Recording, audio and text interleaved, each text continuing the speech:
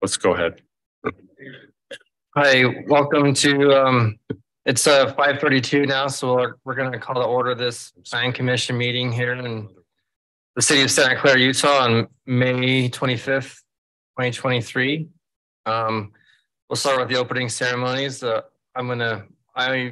Logan Blake are going to lead the Pledge of Allegiance and have the opening comments. Y'all please rise. I pledge allegiance to the flag of the United States, the Republic for which it stands, one nation under God, indivisible, with liberty and justice for all.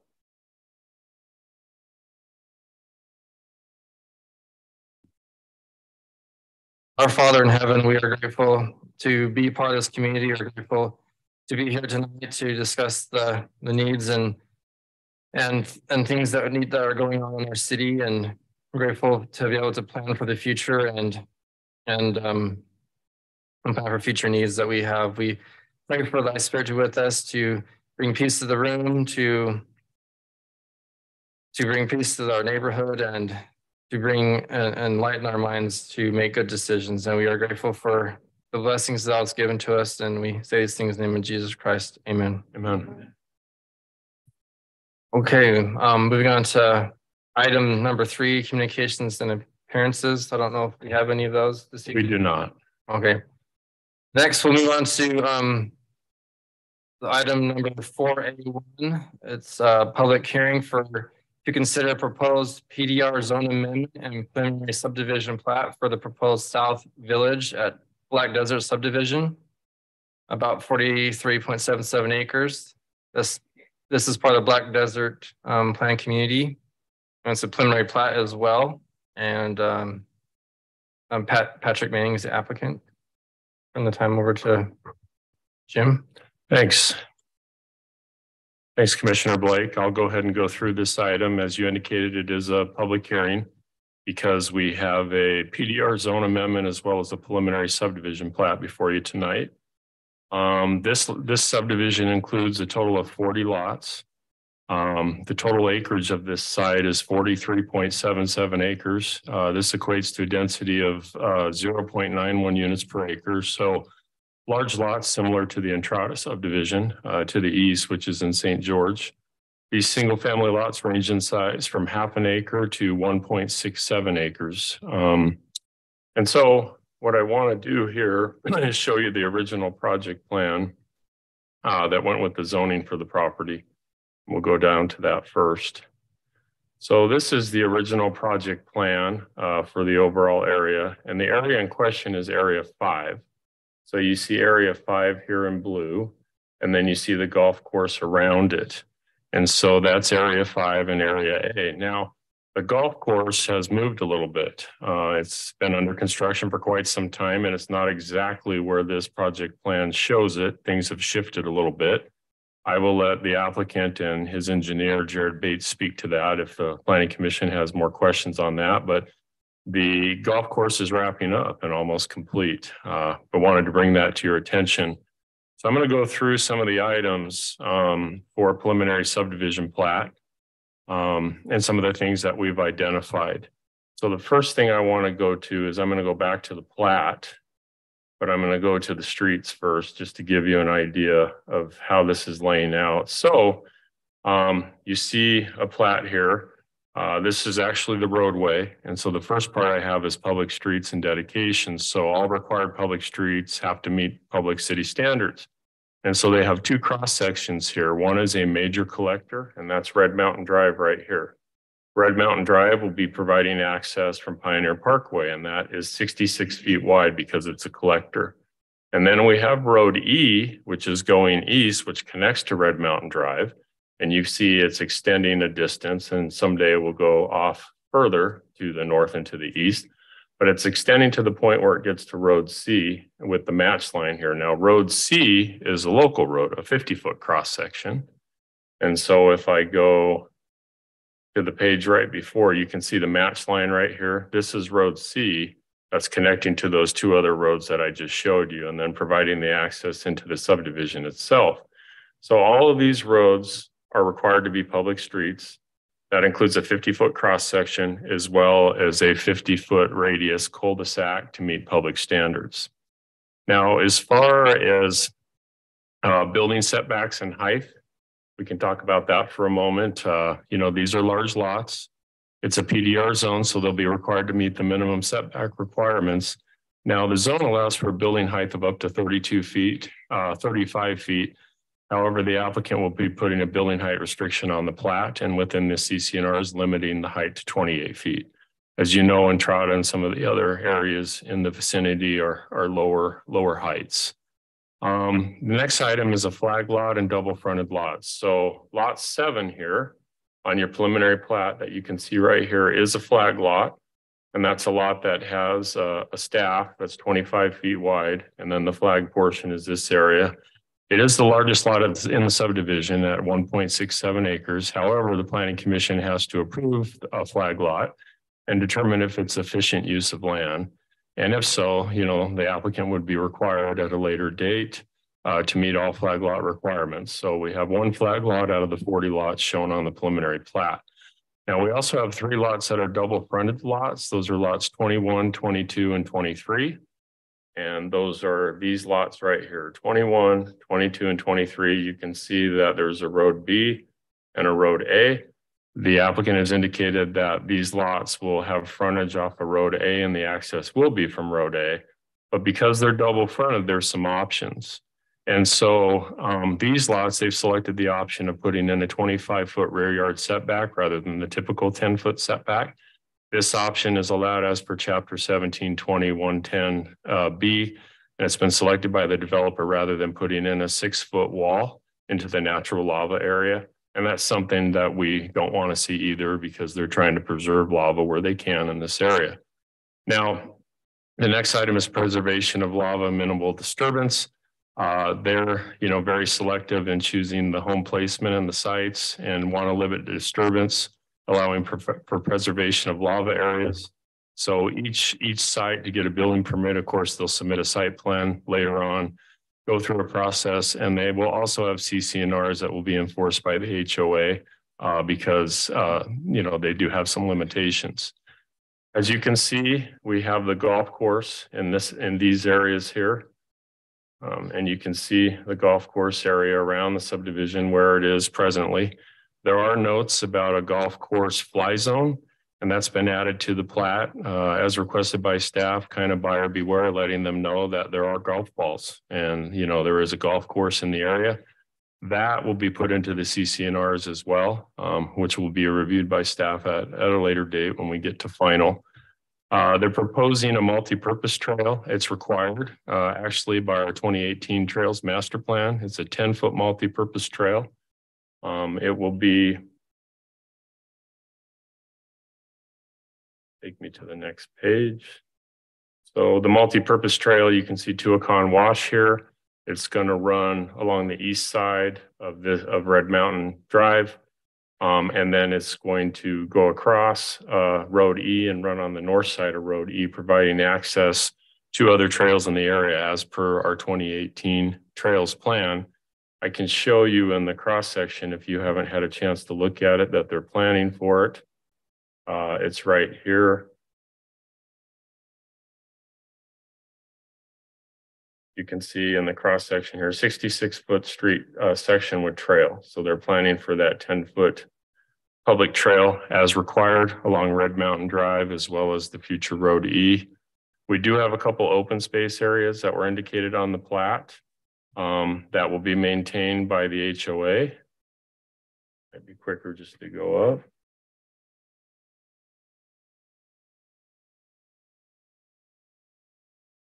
Apologize for the lag. Anyways, there are 2 open space areas on the plat. We'll do it this way.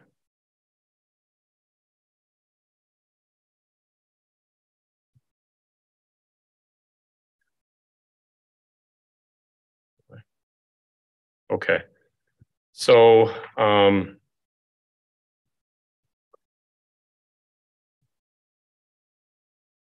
You see this area here, open space area 2 to remain undisturbed. That's just over an acre.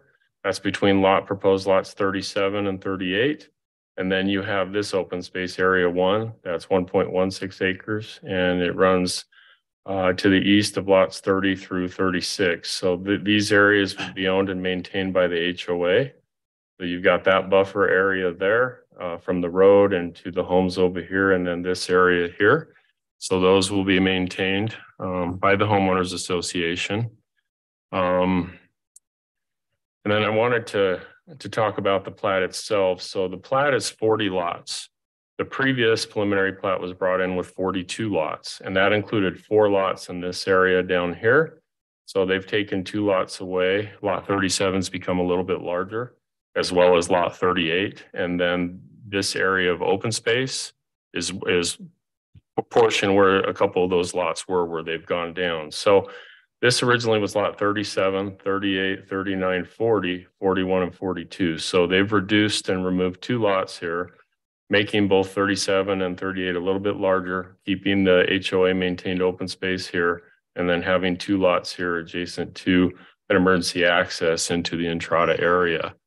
And so the building and fire code, because of this project has been designed, it does not have a second point of ingress or egress on the public street system. You've got the turnarounds and cul-de-sacs, but a bit of a cul-de-sac dead end here because our street system is public in Santa Clara City. In St. George, the Entrada street system is private.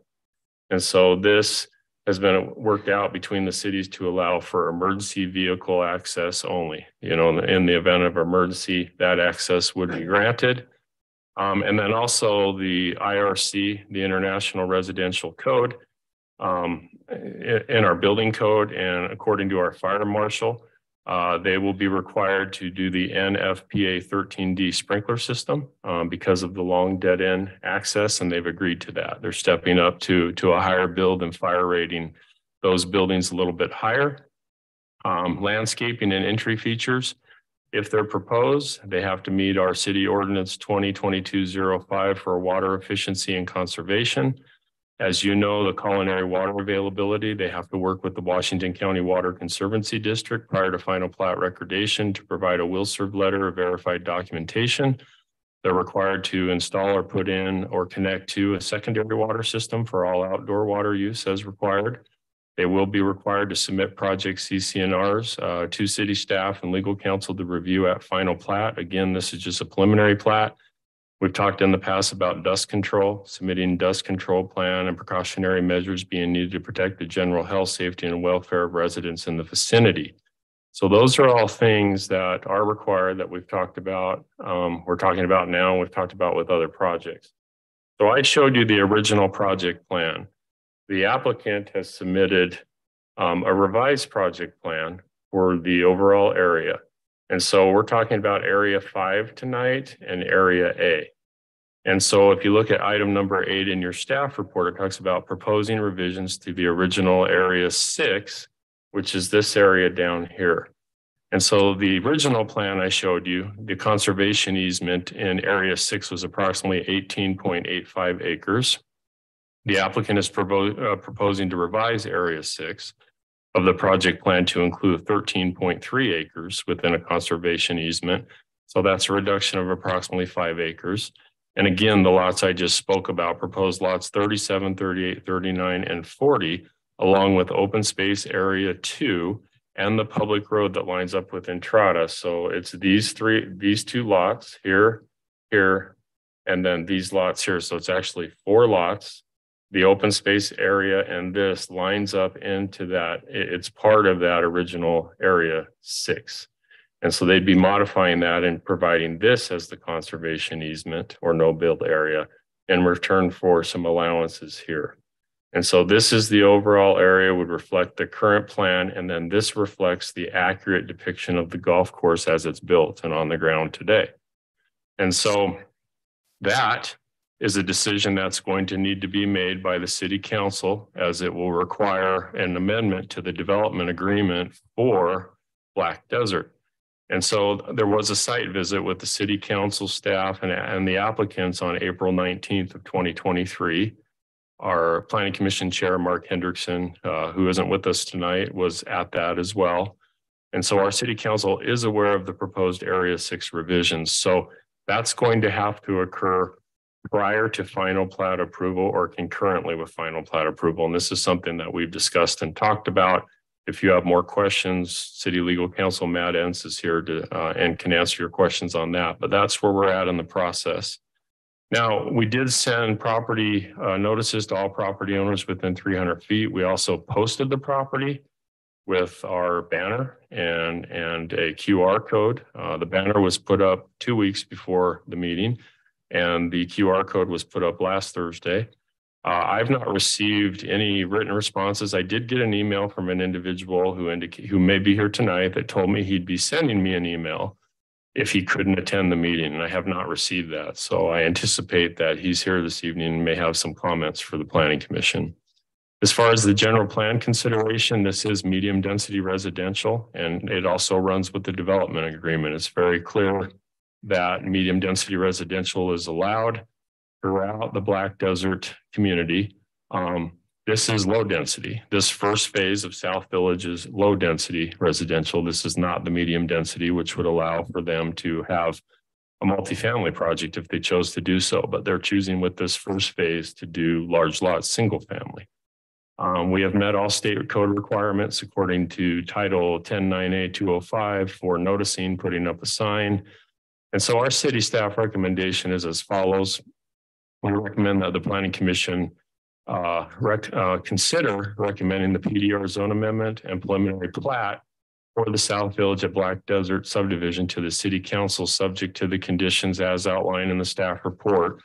I do have a condition number 9 that's been highlighted that states that a decision by the City Council, which includes an amendment to the development agreement regarding Area 6, be decided on prior to or concurrently with the final plat approval. So that's what we had talked about. That's this change here versus the original project plan to the new project plan and amending the development agreement. That's what I have, Commissioner Blake, at this point. The applicant and his engineer are here and City Legal Counsel's here as well. And this item is a public hearing.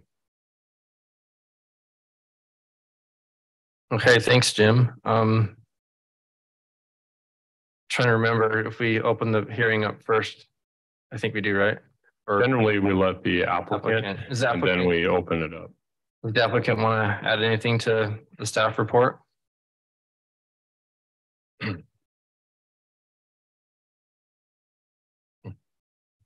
Thank you, Patrick Manning, applicant. As mentioned by Mr. McNulty, originally when we came in and did the development agreement, this Area 5 did have approximately 340 multifamily, multi-story units in that section, because it was very clear that the most important area to many was the Area 6, or the area that you see looking from the Heights or from Pioneer Parkway across. And so not only are we looking to provide the conservation easement so that can never be built on in Area 6, we also decided to go low profile, high, very low density on Area 5 to help even further protect the view sheds and the lava flow. And we've tried to be, really, really careful with that section. Okay. Thank you. I guess now we'll move on to, since this is a PD zone amendment, we'll hold a public hearing for anyone that wants to speak about this particular application.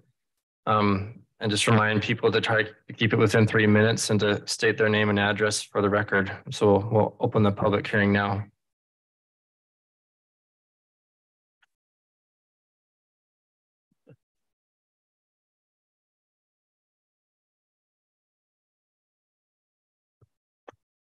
My name is Travis Dowdell. I live at 2399 Kiva Trail, and my property borders right on the area that we're talking about right there. I live in Entrada. Only thing I really want to say is it appears to me that Black Desert has done a great job, or a wonderful job, with you guys obviously creating some space and privacy around the resort. And so The issue that I have is with the other homeowners down here in this corner is that the original plan that Mr. McNulty mentioned was there was a fairway running right by our property adjacent to our land, our homes down there in that corner, but it moved. Don't know why it moved, but it did move. It ended up moving. And so what they've done is they've brought in a road.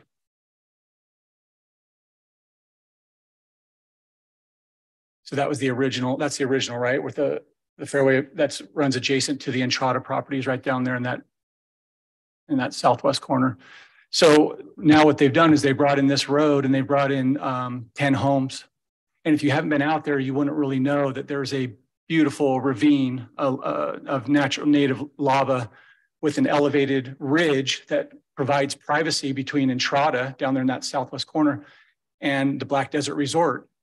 And so what they're going to do is they're going to come in there and they're going to blast it out and they're going to remove all that native lava. They're going to remove that privacy setback space and they're going to put a road and they're going to jam in a bunch of, I don't know, 8, 10 homes in there. It just seems very senseless when they have 600 acres. There's 600 acres and the rest of the property bordering the resort, bordering Entrada has been set back. There's a lot of privacy and it's been done in a really nice, comfortable way. But down here in the corner, what is the purpose in putting those 8 to 10 homes down there bordering on our property lines with a road?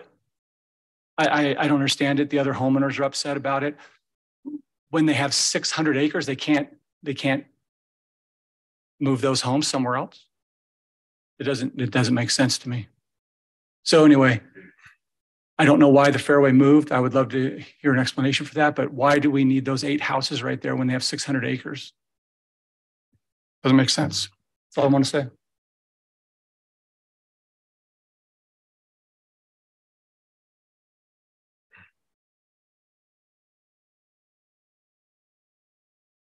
I do have a question. I'm Devin Ferguson, I live at 3790 Nicholas Drive. I do have a question in regards to the dust mitigation. What is the penalty if it's not controlled?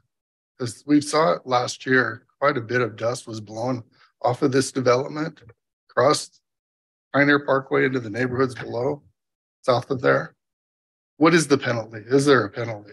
And how is it enforced? Yeah, you would have to reach our public works director, Dustin Morrison, talk to him about that. That's okay. Yeah, public works is over that. And if there's going to be a penalty, they may work with our city engineer on any type of remediation, but I can't answer that. So, okay. But Dustin's here every day. He's the public works director. All right. So.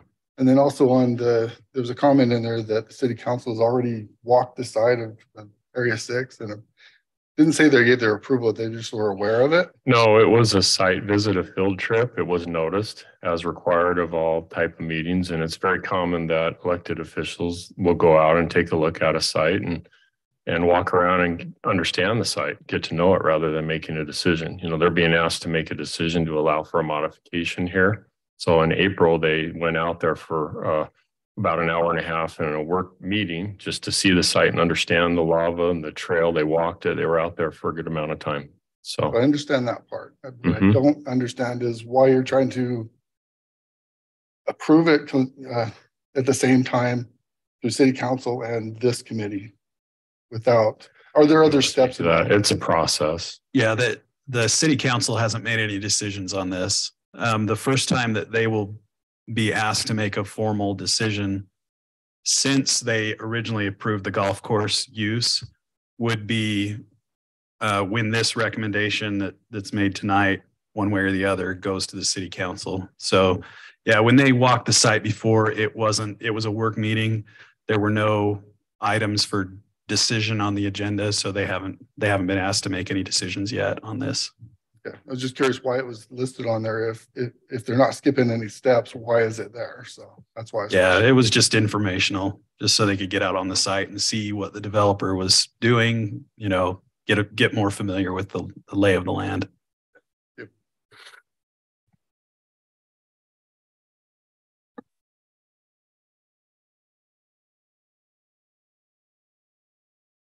Is there anyone else that would like to comment on this particular item?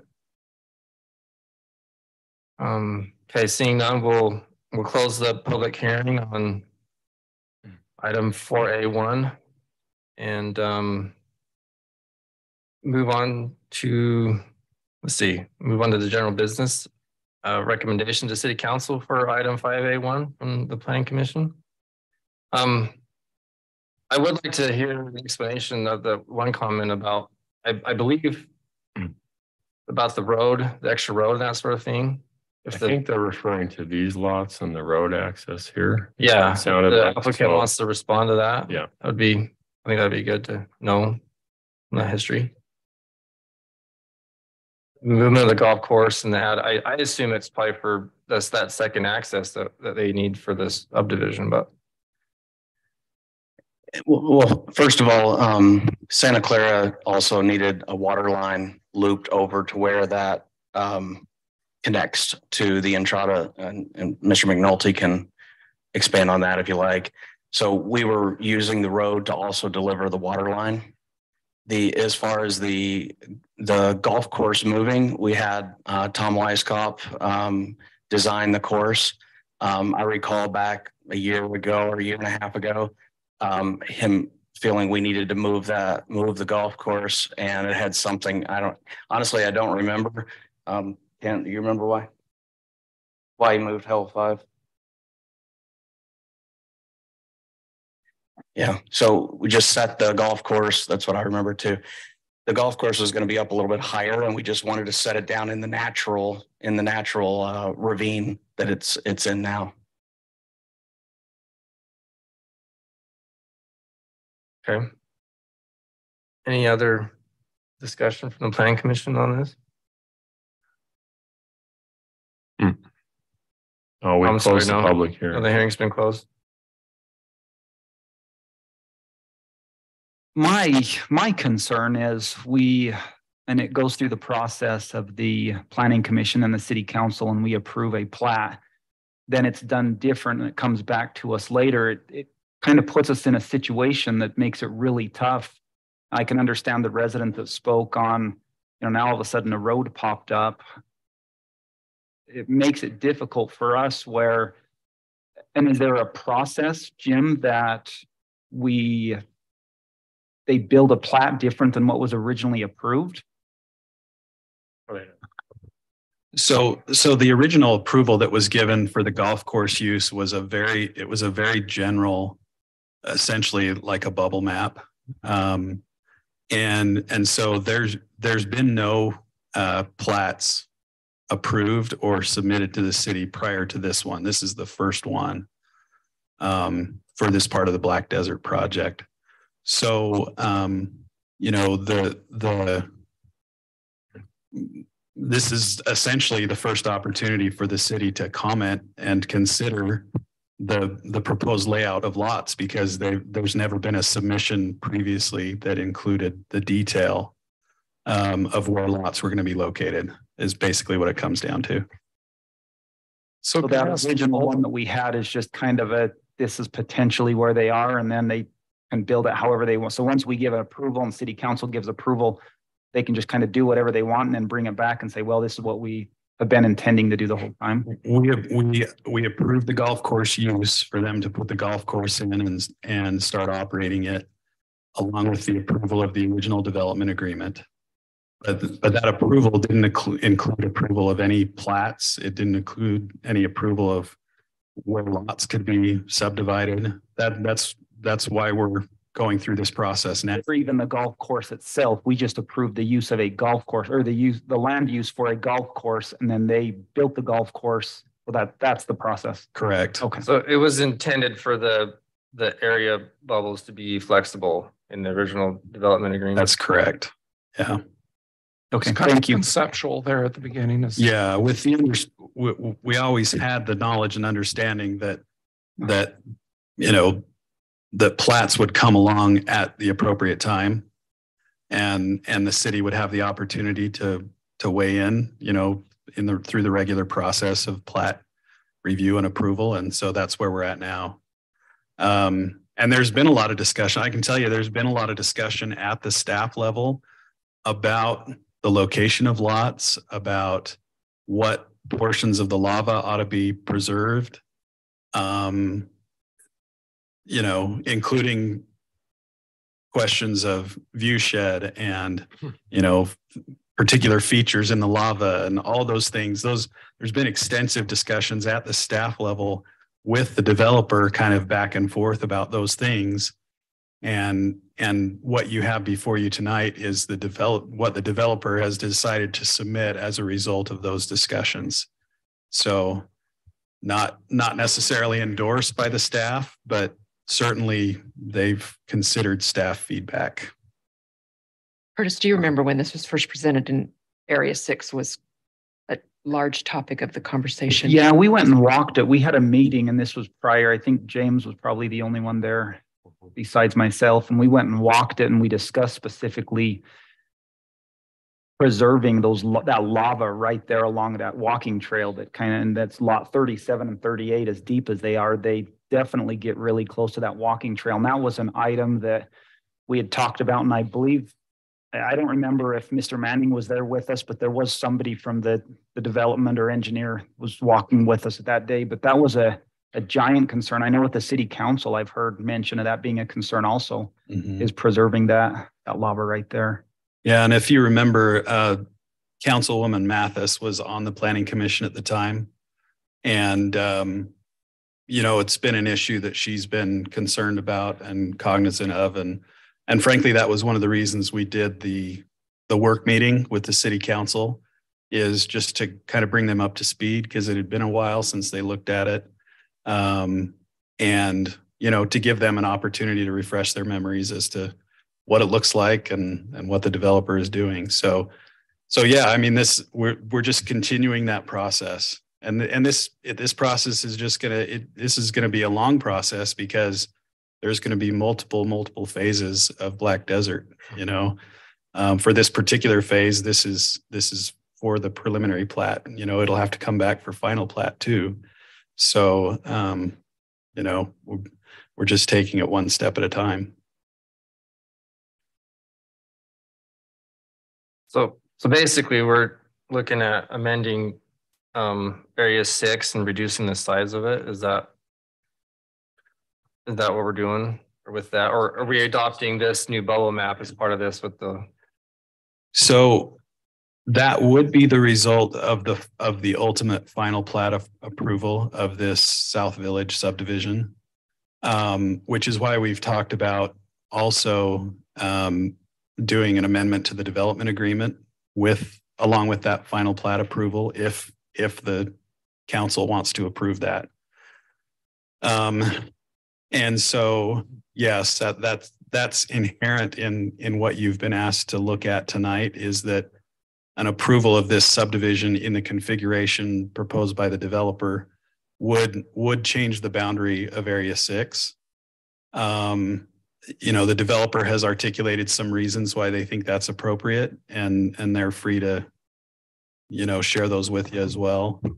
I think staff is generally comfortable with what's before you tonight, in terms of, again, not an endorsement, but comfortable that what's before you is consistent with the spirit of what the developer and the city have been working through for this long period of months. But you know, it's that doesn't take away from you at all your responsibility to make a recommendation to the city council one way or the other, and to question the developer about, you know, the decisions that have been made to bring this, you know, subdivision design to this point. I will say, if this is helpful at all, that one reason the city has been open to an adjustment of the Area 6 boundary is because we recognize the need for the second access road, which exits right there on the, you know, the southeast boundary of the project, and which would be part of this plat. The reason that's important is not just for access, but also for utility connections, so that utilities can be looped. And so whatever is approved the city staff has expressed support for making sure that there is a second access at that point. And that does impact Area 6. There's just no way around it. We've talked about other options. We've talked about bringing a second access out to Pioneer Parkway, which would have an even bigger impact on Area 6 and would require, changes to the trail and I think would have more impact on view sheds and that just raised a whole bunch of other issues. So, there's no question that the developer and the staff are juggling a lot of different considerations here.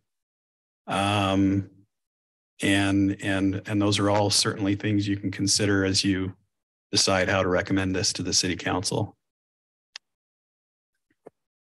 I think for me, the thing that gives me a little heartburn on this, I think the whole project looks pretty good, but just lot 37 and 38 and their proximity to the existing trail. I don't know what the back of those properties are going to look like. Are there going to be any, I think, walls or anything there? But this other one got changed into open space, which, and I don't want to take food out of Mr. Manning's children's mouths or anything, but I'm just thinking, 37 and 38 were part of the open space. That helps protect that lava and that space right there by the trail. Yeah, I mean, I rode that trail a few weeks ago, and if you go down closer to like where the Arboretum is, that's right in the backyards of those other houses. The type of these houses, I don't see that being an issue. I don't know what the space is. It looks like on this aerial that's on this is sheet 3, there's a gap there still from the trail. And I get the need for the second access. It seems that's the only place they could really put it. They couldn't connect it up to the other road. There's already houses and lots anywhere else in Entrada.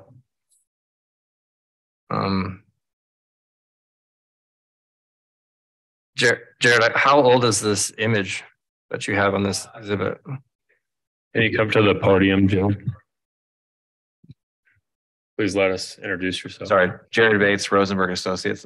So to answer your question, I think it's 2022 is the aerial on this sheet here. Okay. It's got some grading on it. And then I wanted to clarify your question about, where 37 and 38 are at. When we did the site walk with the city council, we went out and looked at that space thoroughly. We went and so the reason why we decided to remove those 2 lots that were there originally is because there were some features that were there with the lava as far as kind of some hills and some areas. And those are the areas that we felt like, hey, these areas had to stay here. We couldn't encroach onto them. And so we felt like, lot 38 was significantly lower than the area, to the west. And so we were okay with that. And same thing with 30, sorry, that was 38. 37 is kind of tucked in below the trail as well too. So the area that was really adjacent to the trail that really had an impact on the view was that open space. That's the open space now, as well as lot 28, where we've decided to take a portion of that lot and made it undevelopable as well too. Okay. Because of some areas, with Ben Shakespeare, he's like, these areas we want to be sure not to adjust. And so that's why that was the feedback, and that was the result of the meeting, was removing 2 lots.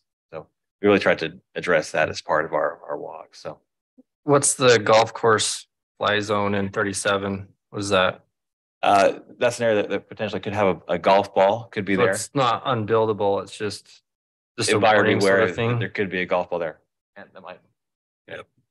It's really just a notice requirement Okay. more than anything else. So And then- that the property purchaser is aware that that's a hazard.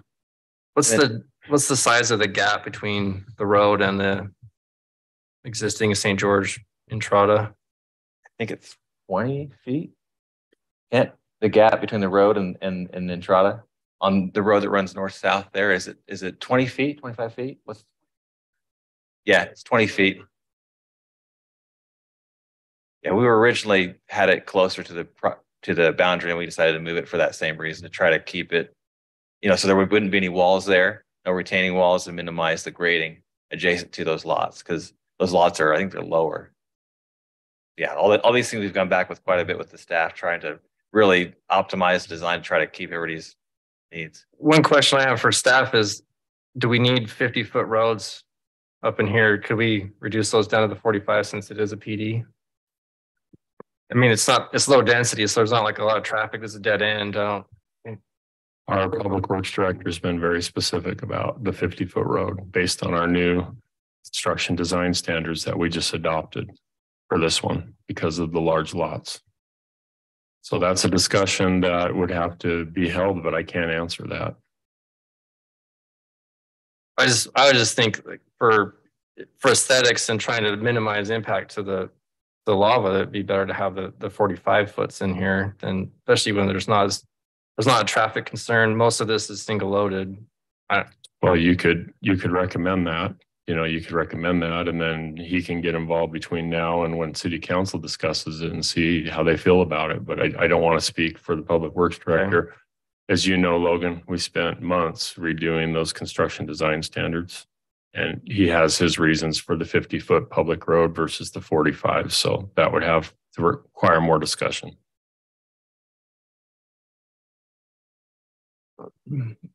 Anything else from anybody? I don't know if this would be a question for Jared or Patrick, but what would it do to the value of the lot if that property line, that southernmost property line on 37 and 38 was reduced 50 feet just to get it further away from that walking trail? That can have a substantial impact on property values because those lots, I think the one is almost 1.5 acres and the other one's, they're giant lots, and obviously you can't build clear back up to that back property line. I'm just wondering if that, because there won't be walls to my understanding along that southern property line, or will there? No walls. So if we push that back, is that an option, or is that going to totally kill the value of those lots? It doesn't totally kill the value of the lots, but the setback there is already 30 feet. Is that right? It's 20, but we've cited the home. I think what we could say is that we would make sure there's a minimum of a 30-foot setback off of the property line. So you get not only the distance between the trail and the property, but then another 30 feet. I think, and like Jared said, that home lot sits about, 8 feet below the trail. And, during at that section of trail, you're talking, several hundred feet, whatever it is. And I struggle with doing 1 acre lots and low profile and do a conservation easement. And the trail has homes along it, most of the way. And then we're individually singled out right there for something that encroaches that trail more than that all over that trail system. So we want to be really sensitive. I think we've proven that. But I wouldn't want to push the property line. Logan, can I make one other comment? I think when I learned this, it was helpful for me just for perspective. And I'm not advocating for the developer here, but I do think this is worthwhile to understand. And maybe you guys already, gather this, but the way these lots are going to be developed is very much in the Entrada style or Canta style, where the disturbance on the lot itself is going to be kept to a minimum.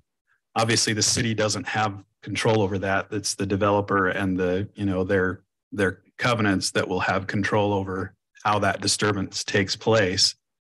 But on these really large lots, they'll have a big home on them and, and whatever driveways they need. And, but other than that, they're largely going to remain undisturbed. And I do think that changes the perspective a little bit because, like was pointed out, there's not going to be a wall on the perimeter. The property lines will effectively be, invisible. And so what you'll see largely is lava almost all the way up to a low, a low elevation home, and very little other disturbance other than that. And again, I'm just offering that as something that it hasn't been said yet, but I think that's important to understand that's the intent of the style of development. And Matt, that's why we had item number 4 in the report under preliminary plat, preservation of lava and the minimal disturbance, because Mike Byland and the group that they're involved in the location and disturbance of each individual lot and citing the potential future homes here. So, which is a lot more in detail than a typical builder. Mhm. So.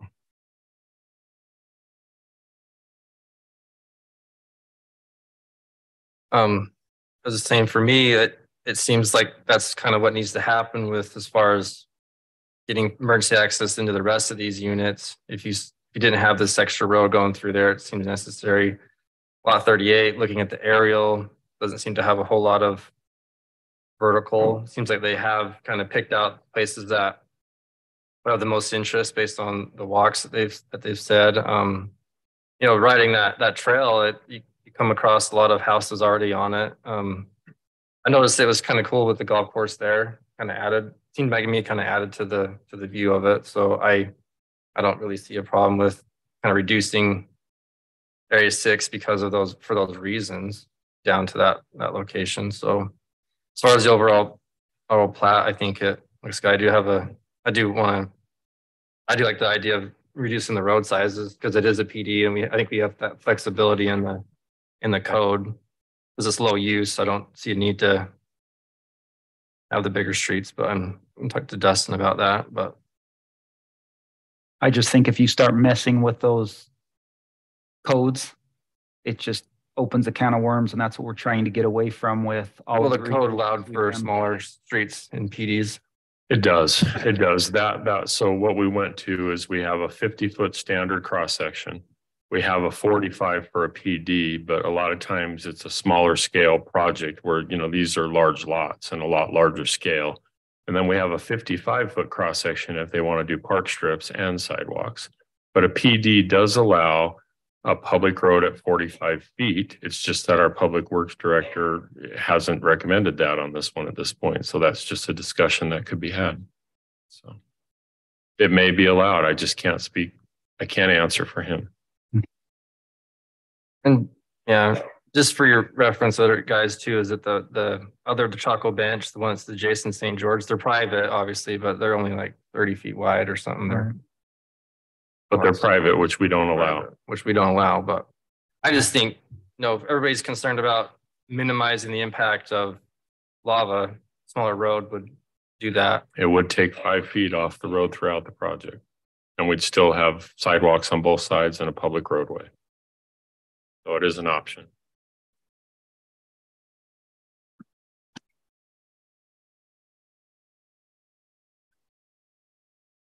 Any other discussion amongst the planning commission? Should we look for a motion then?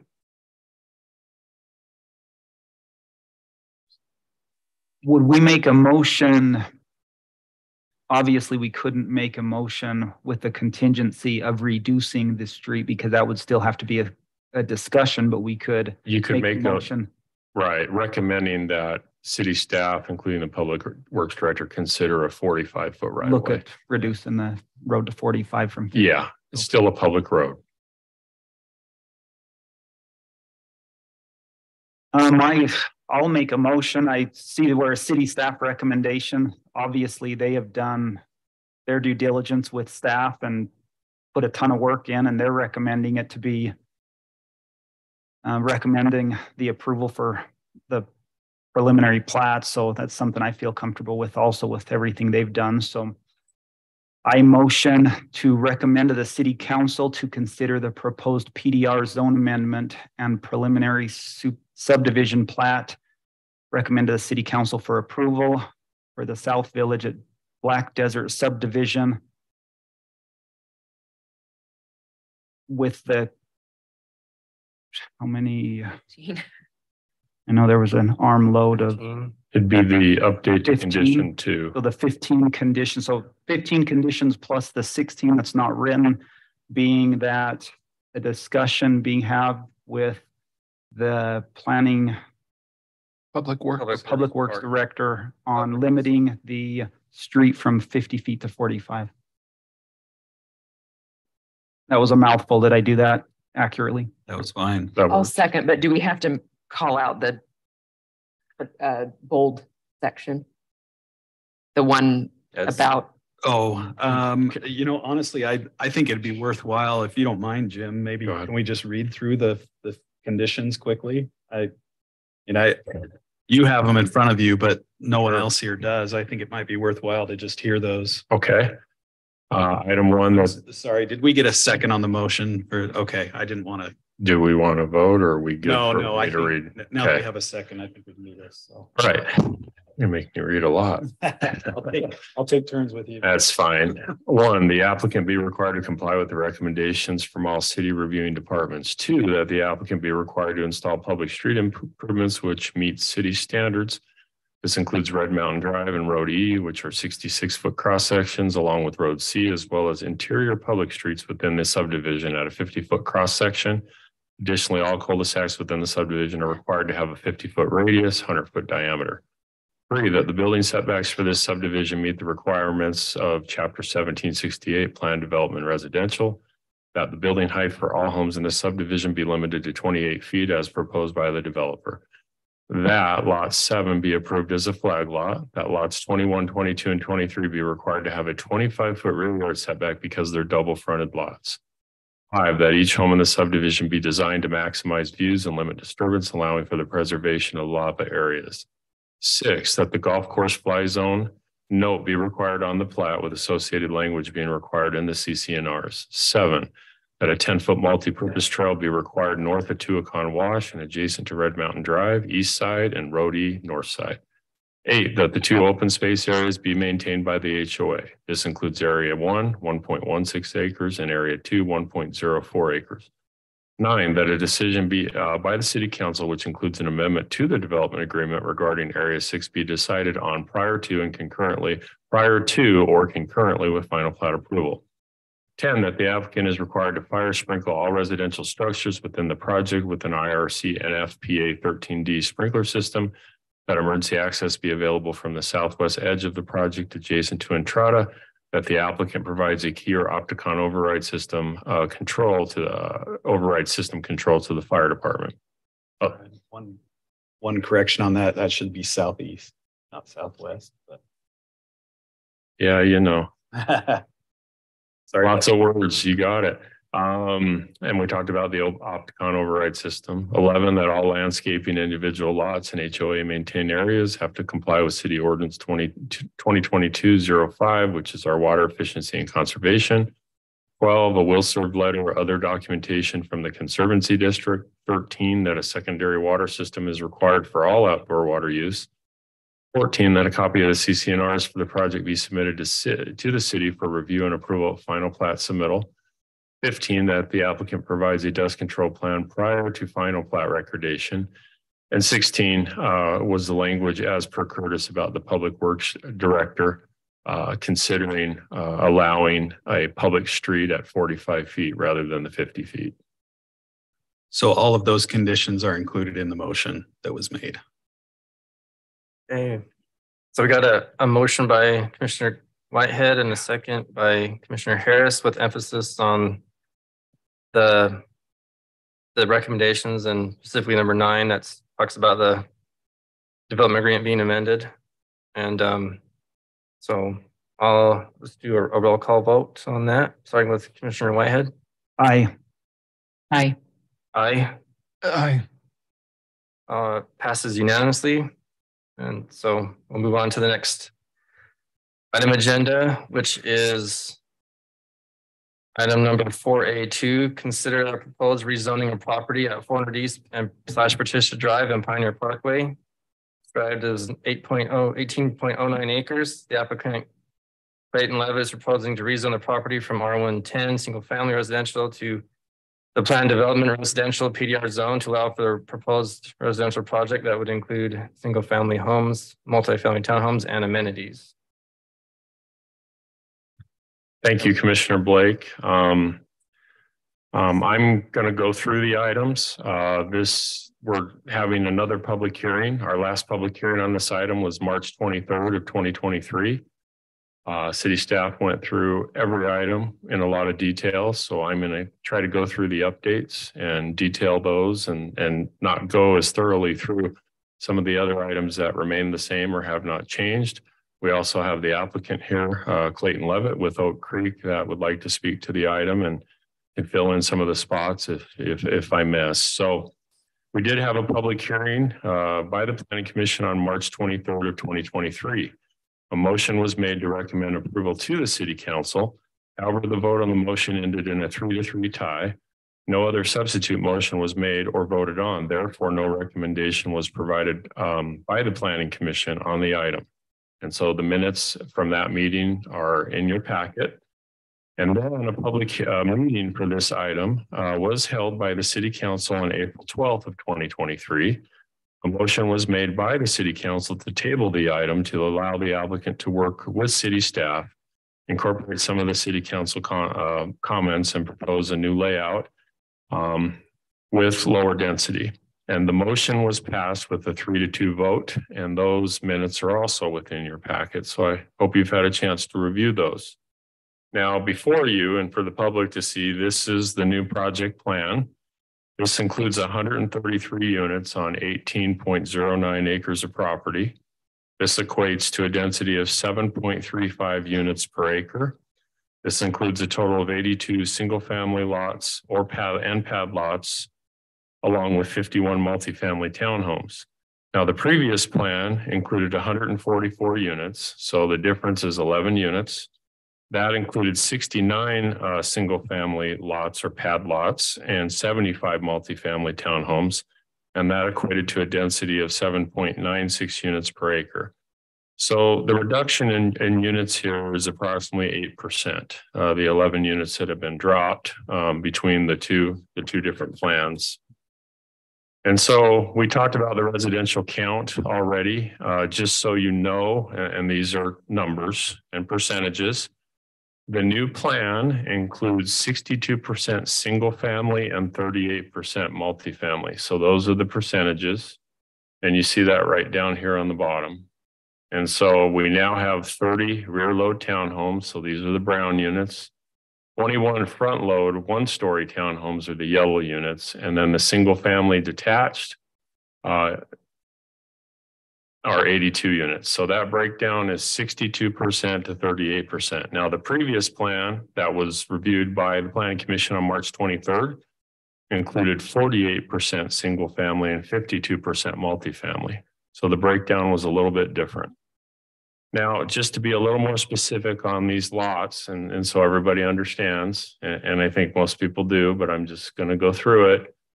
Lots 1 through 14 have frontage on Patricia Drive and would be oriented to Patricia Drive. Those are bigger lots. Lots 1 through 7 are approximately 8,000 square foot lots, and lots 8 through 14 are approximately 6,000 square foot lots. So a little bit larger lots. And then we have the typical pad lot, these bigger lots here that you see right through here and back onto Pioneer Parkway, as well as 400 East. There's 40 of those. So taking one step back, we have 14 single family, a little bit larger lots adjacent to Patricia Drive. We then have 40 pad lots proposed, which are the bigger pad lots. And then there are 28 narrow pad lots proposed. So those are the 2-story type of construction homes that we talked about last time. And so I'm going to quickly go to the elevations here. And so the single family lots, you could have the option of the 1-story Rambler that you see before you. There would also be an option of a 2-story home that you see before you with different elevations and different materials. The townhomes, the 2-story townhomes, this would be the configuration that you would see. A 2-story townhome with a rear load type of driveway. These would be the side elevations, the front elevations in 3D, which we discussed at the last meeting.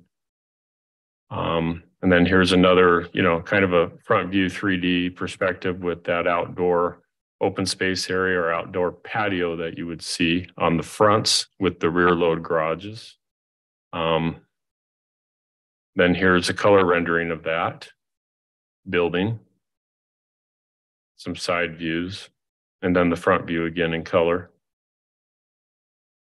And then these are the one-story townhome units that are proposed along 400 and a little bit within the interior of the project. I think we have this one and it's really small, so we'll open it up. So that gives you an idea. That gives you an idea there of what's being proposed. Oh boy. So you can see those there. Those are a little bit smaller, about 1,000 to 1,100 square feet, 1-car garage with 2-car driveway to meet parking code requirements.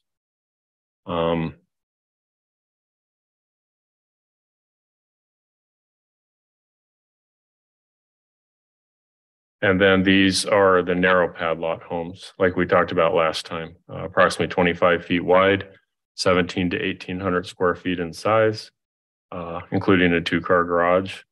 And so we've got some different options here, or they're proposing some different options. I believe there's 5 different options of the narrow lot home. And then this gets into materials with the hardy, the brick and the stone and stucco. Not so much, but you see a little bit of stucco there, the hardy and the stone. I want to go to the materials boards. They submitted material boards, which show for the single family homes, you've got brick options. So there's 3 different brick options with color palettes. And then you go to the single family homes, there's stone options, 3 different stone options with different color palettes. And then the townhomes, you know, you've got the different options. There's a package with stone and a package with brick. So going through those, now I'm going to go a little bit to landscape plans and open space. Just waiting on the machine here. This is kind of an overall plan that gives you an idea of some of the open space areas. As you know, there's a pool and his and her restrooms, as well as pickleball courts proposed. And then the central open space areas, both here and here. With gazebos and picnic areas. And then this is just more of an open ball field, maybe to allow for soccer practice and some barbecue court, not courts, but areas. You can see some of the individual unit landscaping in the case of a townhome. So you do see some green, but it's limited. And then you see trees and a lot of drips. And so that's to meet the ordinance and the criteria throughout our region in Washington County, because water is very precious. Another option of the main amenities plan or drawing that shows you the pool, the facilities, and then the outdoor lounging areas. If I go back to the overall plan here, we just have so many exhibits, and thank you for being patient, both planning commission, public, and the applicant. We have a phasing plan here. We've talked about the phasing plans in the past. So they're proposing multiple phases. There's a 1A, which would be the units adjacent to Patricia Drive. There's a 1B, which would be interior pad lots and the restrooms and the pool. Phase 2 would include some open space, more pad lots and the pickleball facility. Phase 3 is all units. Phase 4 would be units backing onto Pioneer, as well as this center green court, and some of that amenity would be put in. Phase 5 are townhomes with a rear load orientation off of Tuscany and front load to the interior, and then the detention basin area. And then phase 6 would be more open space area here, as well as these townhome units themselves. So those are the 7 different phases, because we have a 1B, a 1A, and a 1B. Project amenities, like we talked about, a lot of it would be put in with phase 1B, the restrooms, the pool, the hot tub, outdoor seating. And then phase 2 includes the pickleball courts, and then other phases as we move forward. Briefly, I just wanted to indicate that here, it's not easy to see, but we do have our 2018 Trails Master Plan, and an 8-foot trail is required out here to tie in to Tuscany to the north, and that would be required. Again, they have to meet the landscape water efficiency. That's always a concern here, you know, that they're complying with our ordinance 2022-05, and secondary water will be required or would be required for all outdoor water use. We talked about cross sections earlier with the previous project at Black Desert being at 50. This one is it's a PDR. They're doing the 45-foot cross section. It's a smaller scale project. As you can see, that requires the asphalt, the curb and gutter, and a 5-foot sidewalk on each side. And those sidewalks allow for everybody that could potentially live in this project, if it were to be approved, to be able to walk throughout the project and have access to the walkways, providing access to the open space and amenity areas. So that's a public cross section.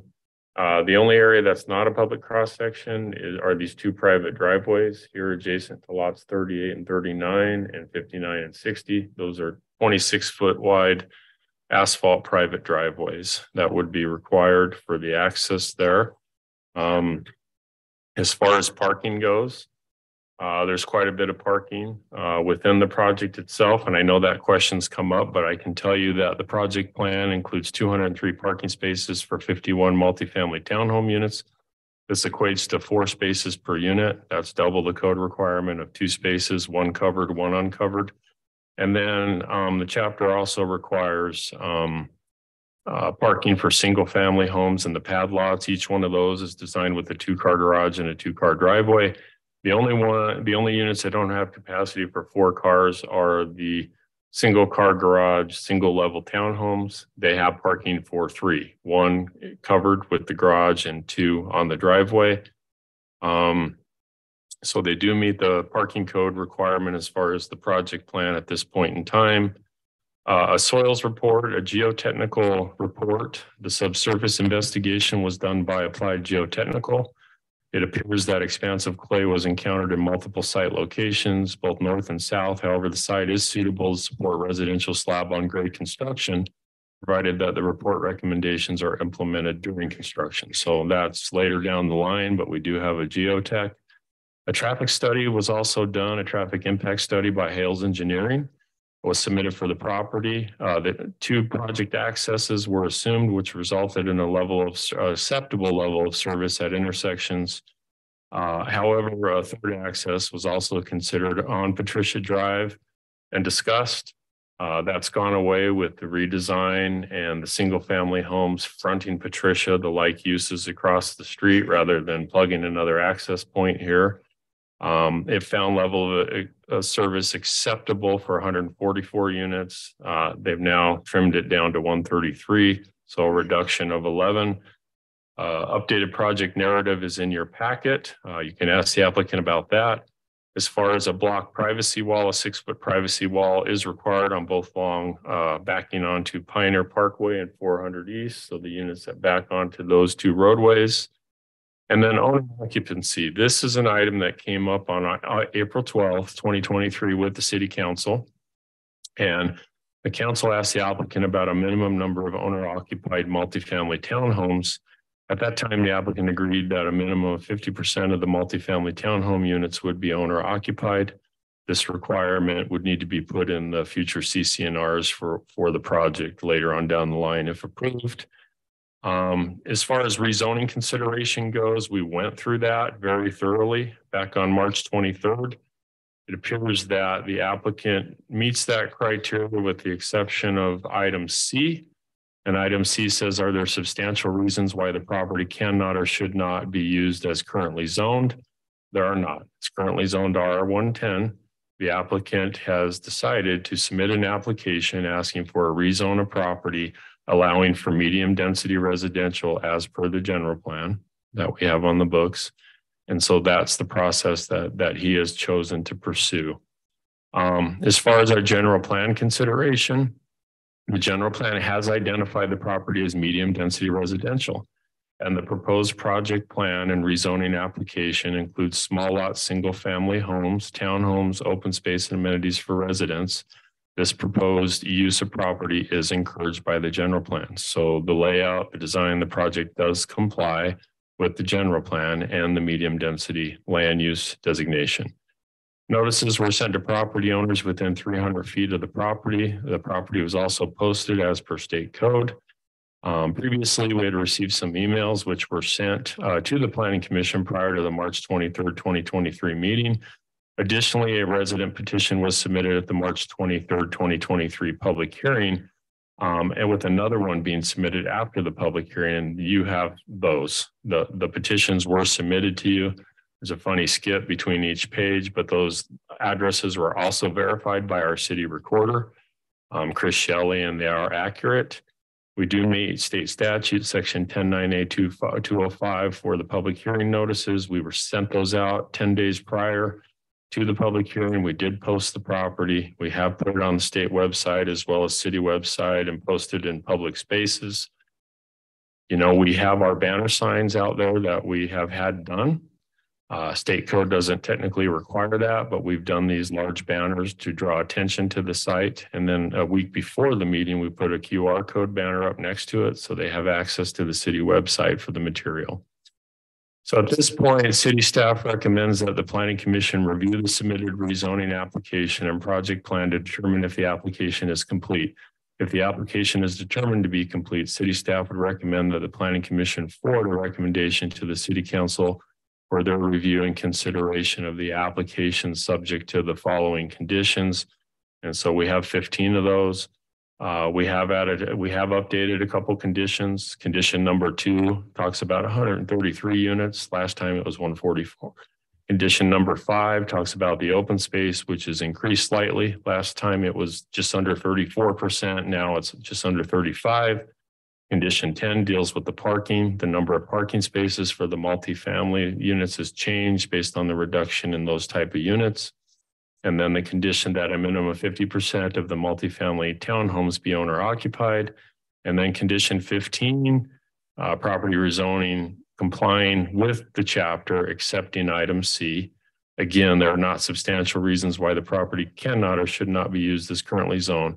However, the applicant intends to do a PD subdivision with both single family and multifamily townhomes as per the MDR land use designation of the general plan. So he has elected to pursue that because the general plan allows for it.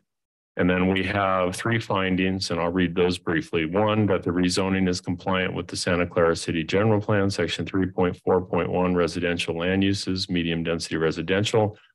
2, the medium density land use designation allows for townhomes, multifamily units, multi-unit buildings, and small single family structures on small lots. And 3, that other properties in the immediate vicinity, both north and south of the site, are zone plan development residential PDR. So that's what I have at this point. The applicant is here and would like to address the commission, and City Legal Counsel Matt Entz is here for questions as well. Thank you. Hey, Jim, one question real quick on condition number 14 of the 50% owner occupied. We don't have an ordinance that governs that. So would that still be a condition, or would that be something we'd put a condition on the CCNRs? How would that be conditioned? Yeah, you hit it on the head. Basically the condition would be that they would have a requirement in their CCNRs or a restriction on rentals that would impose a 50% owner occupied. That would be enforced by they would have to enforce homeowner it, association, the homeowners not association. by the city. Yeah, the city doesn't have the capacity to enforce that. So okay.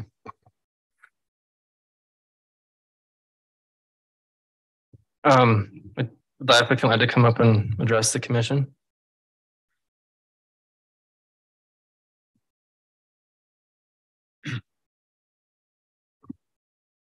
Clayton Levitt. Hope you all know me by now. I'm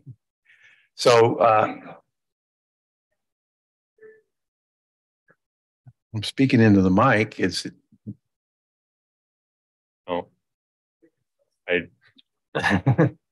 the mic too. Sorry. I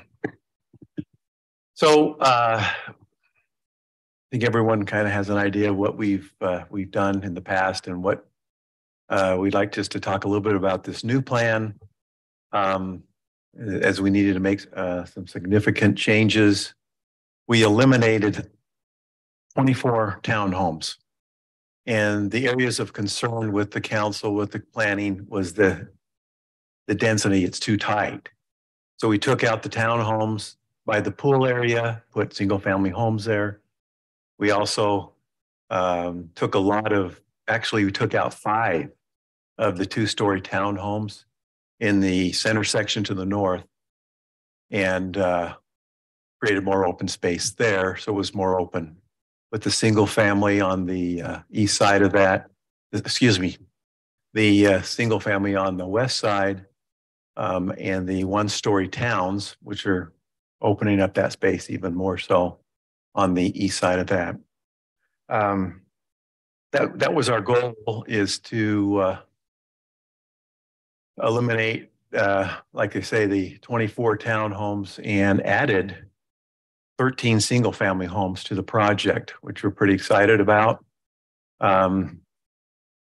We've taken into consideration the city council as well as the city staff suggestions and recommendations and put them into this plan.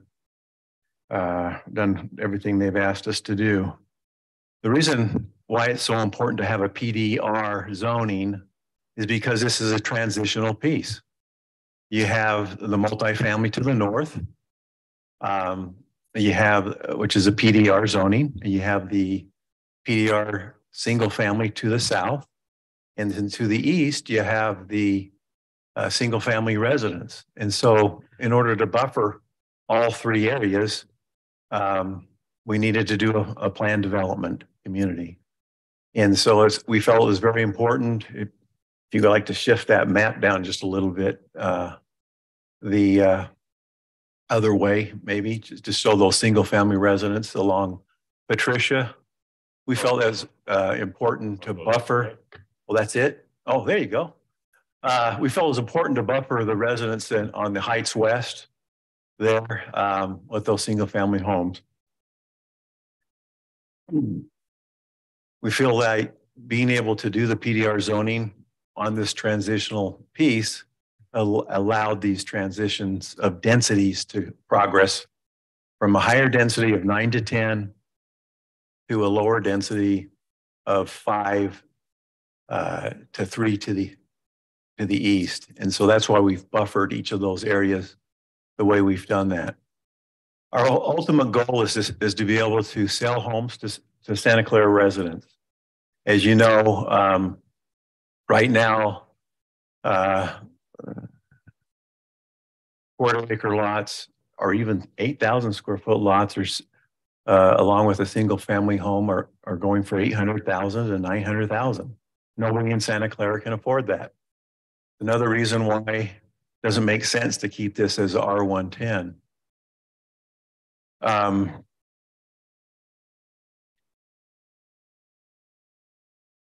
The other big benefit we feel is it allows in this plan to have various types of homes in the project, from 1,000 square feet up to 3,500 square feet. So a lot of different residents in the community would be able to live here. Now, we've heard quite a few comments and concerns from our residents, and we feel like we've kind of been grouped in to all this height. They label it as high density to the north. Our project is medium density, and it's at the lower scale of the medium density at 7.35. So it kind of is right in between, and because of the buffering that we're trying to accomplish to accommodate the neighbors on all sides of us. Parking's been addressed. We've changed our plan to make better parking.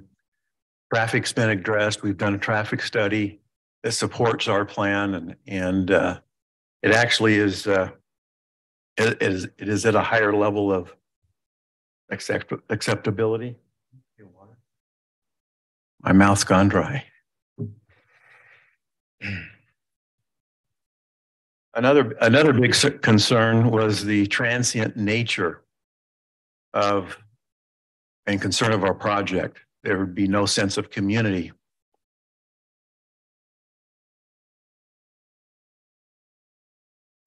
We as a developer don't want that either. We want a sense of community. And having 82 homes, people living here will be invested in the community. As was mentioned, another 50% of the townhomes would be owner occupied, so they would be invested in the community. So we have a a large part of our project that would want to be here and be part of Santa Clara. I know there's concerns about property values. We as a developer also have concern about property values. We feel that our homes that would be built along Patricia Drive would be much higher in a sales price than what's across the street on Patricia Drive. Because right now, if you can find a lot for under $250,000, a quarter-acre lot, I'd like you to show me where it's at because it's not available. And by the time you put a single-family house on top of that quarter-acre lot, you're going to be in the $700,000 to $900,000 range. And so we're concerned. We feel like we're going to increase the property values of the residents to the east that are concerned about their property values. We're going to build a quality townhome product because our single-family homes are going to be right next door to it. I think you saw the elevations. I don't think I've heard of anybody that everyone's told us they like them and that they were a step above everything around us. The other concern was density, and we feel that we've taken out a lot of the density that was asked of us, and we still need to have, we want that sense of community. We want to have a great area so people can go to the pickleball courts, get to know their neighbors, go to the swimming pool, and build a resort style type swimming pool. So if you're asking us to do R110 and keep it R110, what you're really asking us to do is to eliminate the residents in Santa Clara. They can't afford it. They can't afford 700 to 900 square foot home. There's a home, a new home built in an older section, and mind you, Heights West is going on 20 years old. It's a 600. They've listed it at 600,000. It's been on the market for 6 months. They can't sell it. It's a nice home, very nice, 2,100 square feet. So that's kind of the market, and I think we need to be a little bit more realistic as far as what people can afford. I think most of the residents behind me, anyone that bought their home before 2020, they probably bought it at $350,000 to $600,000 because that's what the residents of Santa Clara can afford. And we're putting together a project for the residents of Santa Clara so that they can afford that. That's where we want to be, at 350 to 650.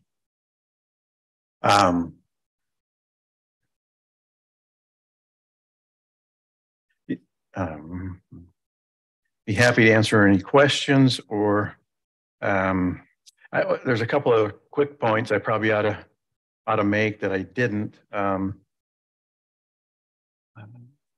We want to hire a professional property management company.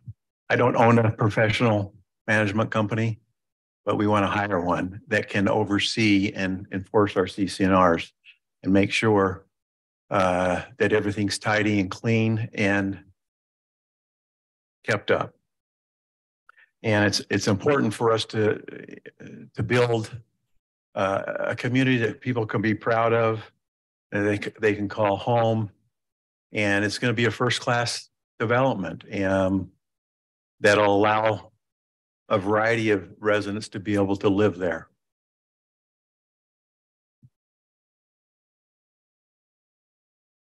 I think I've covered most of those things. There might be a couple other questions maybe I could answer at the end of the public hearing. I'd like to do that. Thank you. Thank you. I guess moving on now, we will proceed to open the public hearing for item number 4A2, this rezoning of the property at Patricia Drive.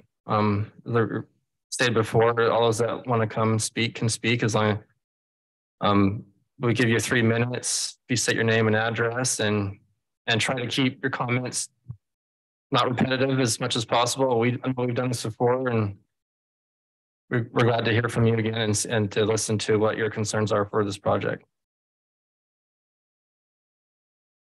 I've got a timer, so. Ann Hughes, 2223 Sharon Drive. That's in the Village on the Heights. No rezoning. How many meetings do we have to attend to keep? Ma'am, We do. I'm not sorry, want ma'am. to We would ask that you, rezone. ma'am, we would ask that you put the sign away. Thank you. Well, Appreciate and it. now that you've all said, I mean, we have voiced our opinions. Everyone on every side have said no to rezoning. But you never listen to us. You just have him change and change and change and change. Well, we would like a few more changes. We'd like every single house up there to be a single home. And then we would be happy. Why couldn't we vote on this? Let everybody in all those neighborhoods, we have signed petitions, we have come to meetings, and yet he comes up, he's provided something gorgeous, beautiful, wonderful, but it needs to go to some other piece of property that is zoned for this type of a development. If we could vote on this, I and everyone in my subdivision that I have talked to, all my friends and neighbors, we all want it to stay single homes. We do not want it rezoned. But I don't know how many times we can tell you that because you don't listen to us or someone doesn't listen. If we could vote on it, there would be no question that this is not to be rezoned. And I think that's why we all come out here, is because we don't want it to be rezoned. Thank you.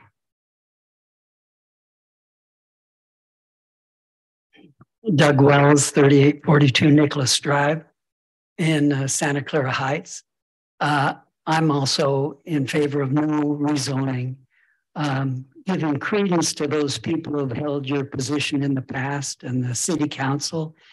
They established this area as residential R10 to create the atmosphere that Santa Clara is known for, residential housing, stable families staying there a long time. Why change that zoning? So on three sides of this property, there are nice lots, 10,000 and 6,000, and Heritage Estates in Ivans and Desert Rose, magnificent developments. Why would you smash in the middle of that this bunch of townhomes, medium density, if he wants to call it that?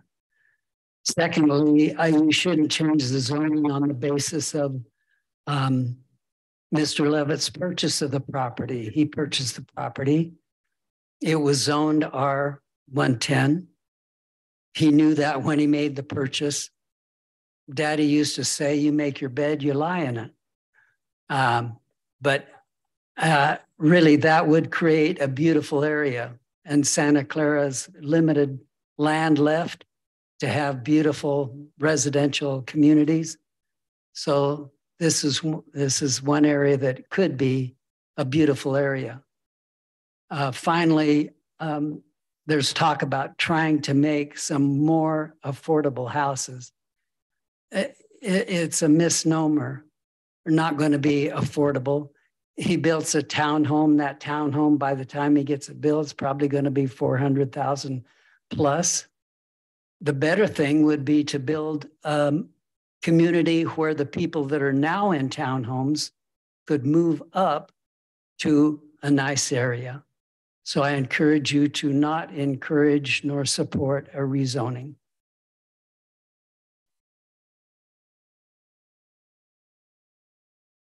Kevin Ferguson, 3790 Nicholas Drive. Try not to repeat, but yes, this was originally zoned MDR, right? Originally zoned as an MDR, correct? It was general plan as MDR. General plan doesn't say that it has to ever be changed. just because of a planned development that is wanted to be there. So I'm asking you not to change it just because of personal benefit on the new purchaser. Clayton mentioned that the valuation of the property for sale in the neighborhood to the east, not selling, that's partially dictated because of the interest rates have gone up, and that's going to affect the purchase of the homes in his property as well. So you can't even take that into consideration. The selling price of a quarter acre lot, as he mentioned, at $800,000 or $900,000, is dictated by the seller, not by the market. But if he wanted to make homes affordable, he could do that on his own and lower the lot price for that purpose. I've lived here since 2010. Seen lots of changes. Elevations of these new townhomes will take away from my view from my back of my house. I enjoy the sunsets. I will lose them if it goes 2-story with these townhomes. I don't want that because of that. And I'm invested in this community fully. I've supported the Snow Canyon High School through and through. I'm a big fan of it, all their programs. And these are not designed for families to grow up and raise families in. Townhomes are stepping stones to another home. They need to be homes that are big enough for people to play in their yard and raise the number of kids that they need. So please take that into consideration, guys.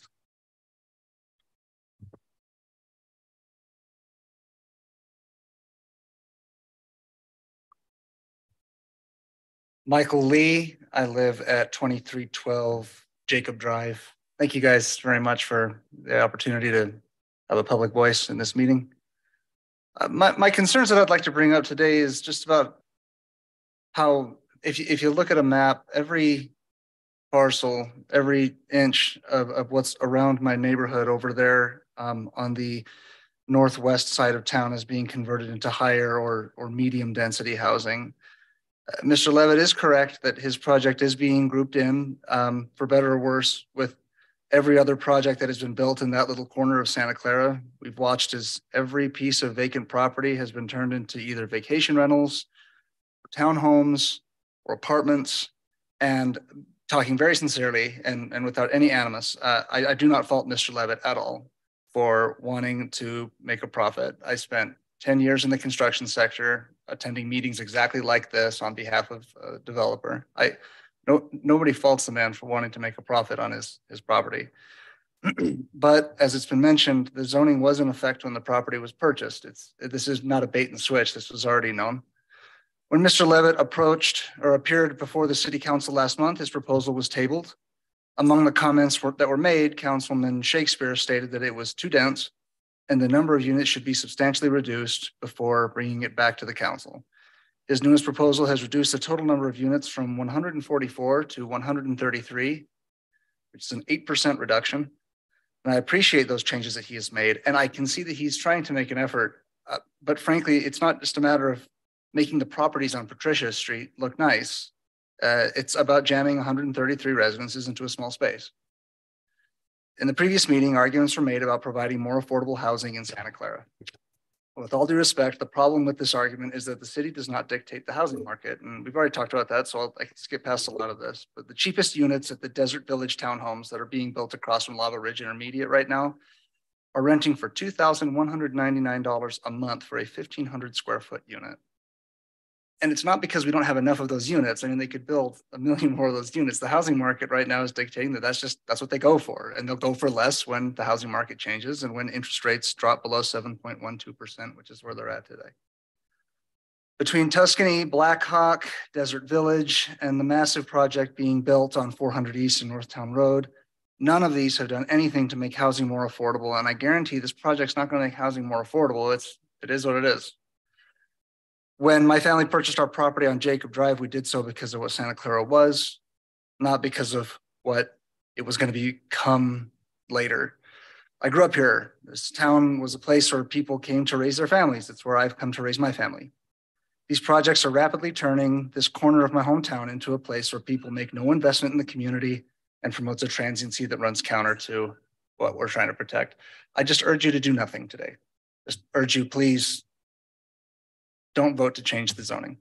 Thank you. Excuse me. This is not a place for applause. This is a place to comment and listen. Thank you. Well, can't they applaud me if I? No, sir. Oh, okay. I thank you for your time and your efforts. Sorry, here. Can you state your name, sir? It's Art Pansing, 3866 Nicholas Drive. I'm on the east side there. One of the things that I think that we have failed to talk about in this is, you know, we keep talking about 50% home ownership. Well, I've lived in a high rise that had 50% ownership. What happens with the other 50% is what you need to be talking about, because inevitably they're in it just for the money. And what happens every chance they get, they raise those prices. And your attempts at affordable housing go straight out the window. There isn't any, as long as you've got non-owner occupied, you don't have a prayer of keeping affordable housing there.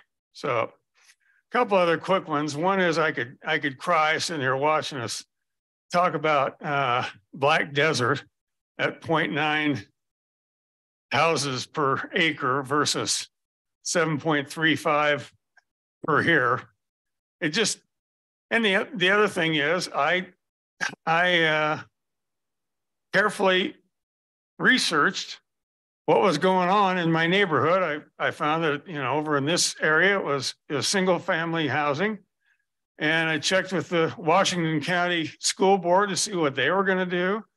And they aren't going to do anything with their land in the near future. And so I bought my house. And I feel betrayed here. I think, you know, as one of our other people said, the developer bought this knowing it was single family. And he should live with what he bought. I'd like to live with what I bought.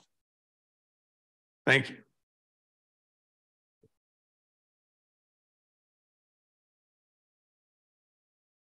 Name is Fred Fagergun. Fred is fine. The Swedish name, don't let that confuse you. I'm a 5th generation Utahn. I live at 2324 Bryson Circle. I've been there since 2002. Generally, I don't agree with everything that Warren Wright writes in Spectrum, but his recent article about growth machine in Washington County and St. George is very applicable to what we're discussing here. He quoted, and I would hear from A History of Washington County by Doug Alder and Carl Brooks, said the most current issue in limiting the influx of people who are drawn to the local lifestyle that we love here. If the graves of the pioneers could speak, they would likely warn about overburdening the land. My perception is that overburdening the land means to developers to get the most money possible for every acre. While I believe that the purpose of land is the goal should be the best and wisest use for each acre. My specific points and recommendations, I object to the rezoning. Mr. Levitt mentioned in previous meetings, and he did today, the need for a transition from the townhouses on the north, and so he needs some on the south. Most people know that the best transition point is a road, and Tuscany Road, Patricia Road, those are the transition zones that naturally occur in any community. There isn't a need for townhouses in a new portion of the development to provide for transition from another location opposite side of the road. I suggest that I'd go back to the best and wisest use of this land would be for it to remain as currently zoned, single family homes. I would recommend that Nicholas Drive be continued across this property to 400 East, providing additional access and exit from that new development of single-family homes and the existing properties. And that the properties between Pioneer Parkway and Tuscany Drive remain as single-family homes. Thank you for your time.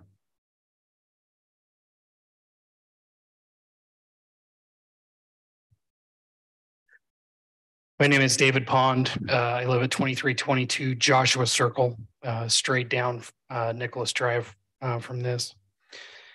At the April 12th council meeting, Mr. Levitt's application, and Mr. McNulty's been through this, his application was tabled. The feedback from a couple of the members of the council stated that they wanted to see significant changes, including the number of units reduced as well as owner occupancy to the plan before they would approve or deny his application. There's three main points I'd like to address. Some of them have been addressed, but these are my words that I would like to convey. I'd like to point out that regardless of the increase to single family units and the reduction of multifamily units in the latest proposal, an overall reduction from 144 total units to 133 total units does not represent a significant reduction. One of the council members stated he viewed a significant reduction would be somewhere in the 92 to 98 unit range, and that would be appropriate for this property. Other council members stated that they would like to see a design similar to Village on the Heights, directly to the south on Pioneer Parkway. Mr. Levitt, that's my first point. My second point, Mr. Levitt has said multiple times in various meetings that the residents of the Heights do not want any development. This is a myth. That is not true. We are not opposed to the development of single-family homes. This is the last significant parcel on the northwest side of Santa Clara. This area has been inundated with 3 current townhome and apartment complexes in Tuscany, Blackhawk, and the development north of Harmons, and further north on 400 East, the new development that's going in there. There's also 3 short-term vacation rentals in the area. If there's a need, the greater need is for single-family homes in this part of Santa Clara, not more multifamily units. My last point, and this has been addressed in his latest application, but the owner occupancy of the units. In his latest application, he states that at least 50% would be owner occupied and it would be added to the CC&Rs. However, as Mr. Entz pointed out at the last zoning meeting and also at the city council meeting, there's nothing the city can do to enforce that. Multifamily units bring investors. Affordable housing is a relative term. What is affordable for some is out of reach for others. Rents for all of these townhome and apartment communities are $2,000 or more. Single-family homes are more likely to be owner-occupied and bring people that are vested in the community. Thank you.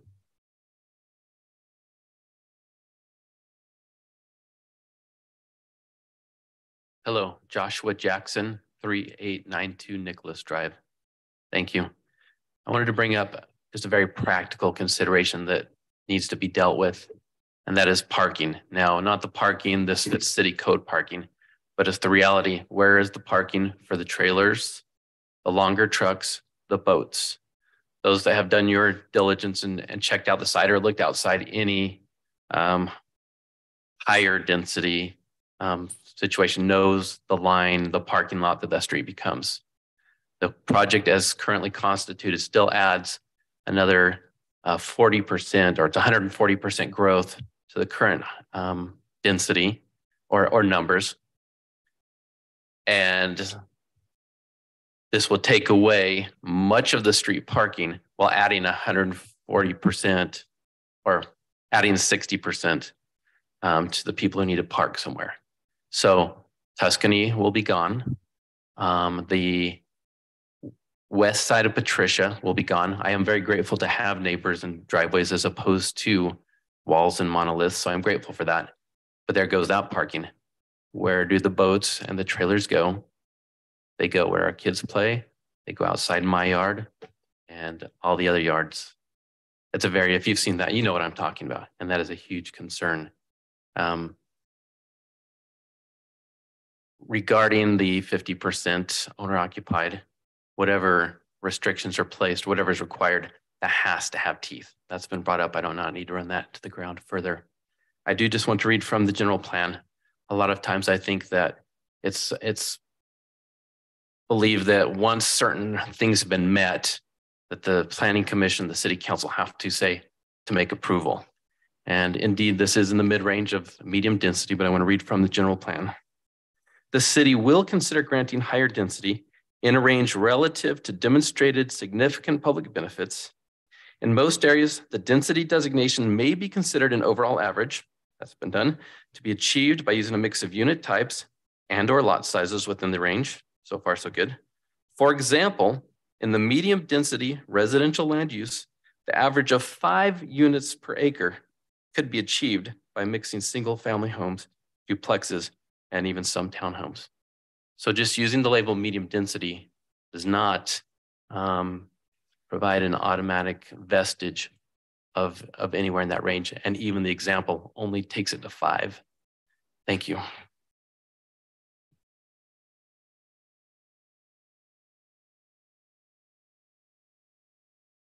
My name is Ann Evans. I live at 3772 Nicholas Drive. Okay, I walk every day. It's 612 steps from Tuscany Drive to Northtown Road. That's about 1/10 of a mile. And that 1/10 of a mile, we've got Black Hawk, we've got Tuscany Rose, we've got Ocotillo Springs. That's 233 units combined. Now he states that they've done a traffic survey.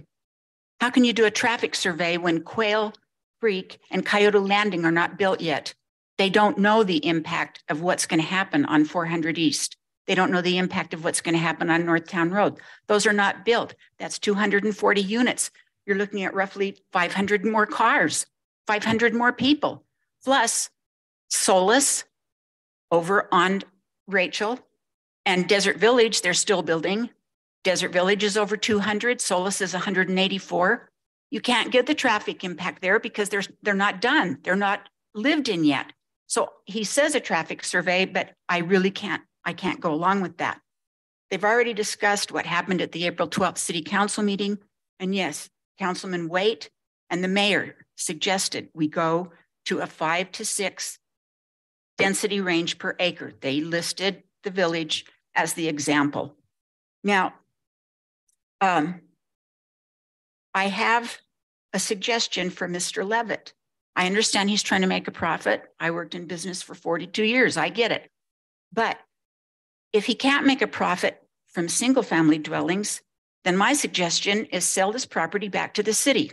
The mayor is desperately looking for property for a new cemetery. Well, we all know at some point we're going to need a place for repose. So I just want to kind of use a comment that Logan Blake used when he was running for city council in 2019.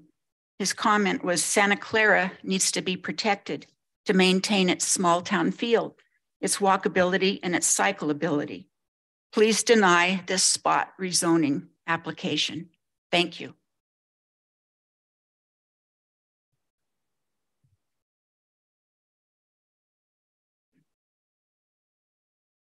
Hello, my name is Patricia Bauman. I live at 2304 Patricia Drive. The thought that just keeps coming back to me is, why do we need townhomes to transition to the townhomes that we already have? Someone's already mentioned that before. I really think this needs to be single family homes. We need single family homes. We don't need more townhomes. And what I appreciate on this drawing this plan is that there is not a road that comes out onto Patricia Drive. The traffic that we get already from Black Hawk and from Tuscany coming down Patricia Drive is a lot, and it is fast. So please don't put a road coming out on Patricia Drive as these plans hopefully will continue to evolve to single family homes, because the traffic is already plenty busy for that short little street. Thank you.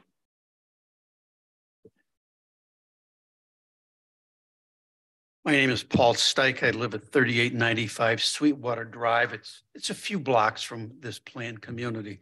I don't have a problem with the planned community. What I have a problem with is when you have less than 2/3 or even 75% absentee landlords. My wife and I moved here from another city, another state, where we've seen what happens when investors, not property owners who have the vested interest in the property, rent their property out to people that, oh yeah, you can afford it? Okay, fine, we'll take the check, here we go. I think that's a colossal mistake, just coming from where we are from. It's a colossal mistake. Secondly, again, I need to echo something else a number of people have said. If the property was zoned a certain way, why are you changing that? Why? As an appeasement? Sorry, I don't buy that. And where we come from, shall we say, there have been, and I certainly would not like to cast aspersions, but there's usually other reasons why it's approved like that. So, and I know that doesn't happen here, but I'm saying, please do not allow this to happen. Thank you. Yeah, I'm just starting to hear a lot of repeated things. Sorry. If you have anything that hasn't been said, we'd like to. It's different. Okay. Garrett Mayer, 2273 Julie Drive. And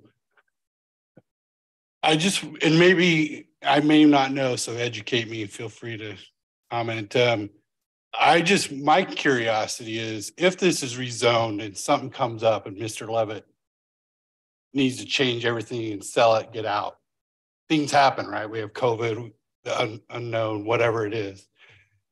It's now rezoned and someone else just come in and do whatever they want. And I'm just asking that out there. So does it change things, or does they have to follow this plan if he sells? They have to follow this plan. Okay. It's part of the approval. I just want to make sure make sure that's clear. Thank you.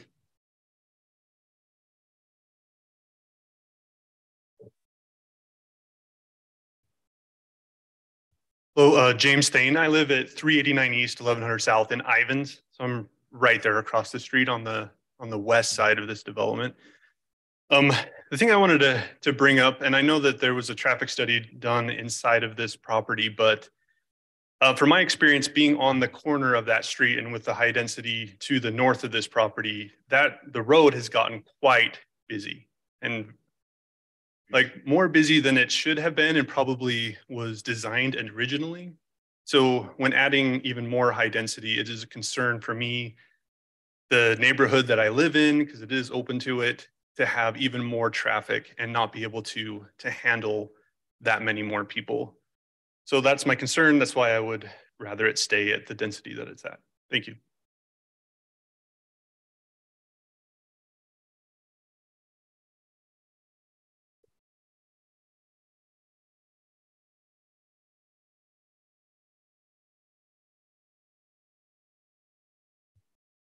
My name is Jim Reynolds. I live at 348 East Desert Rose Way in Ivans, across to the west of this development.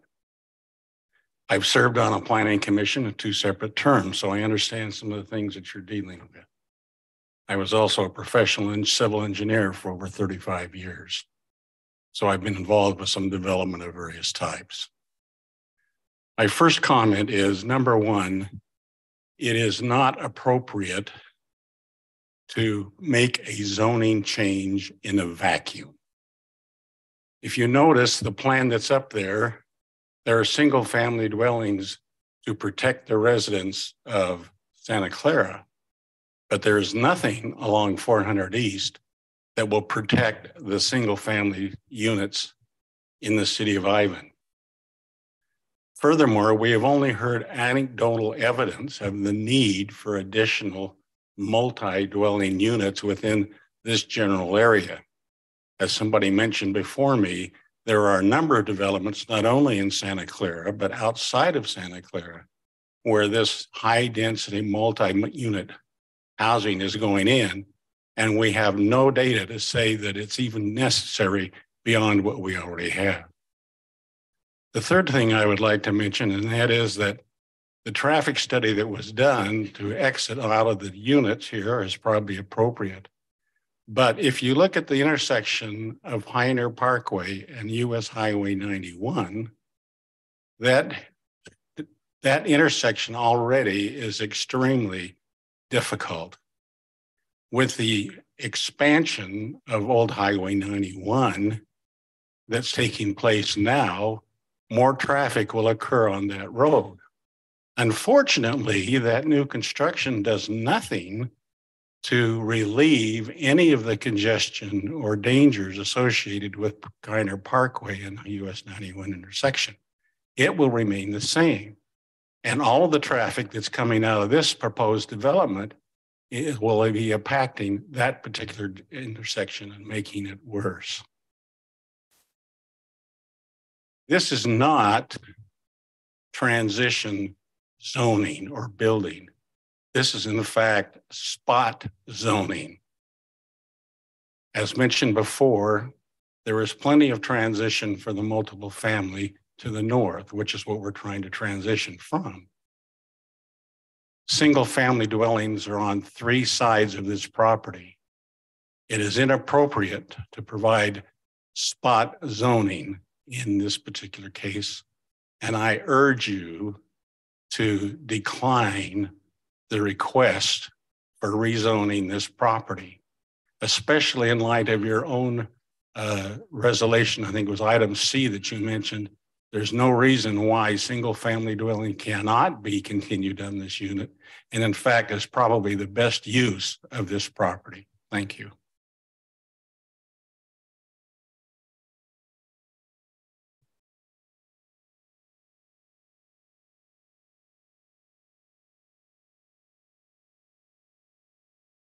Be brief. Ann Pritt, 3918 Madison Avenue, Village on the Heights.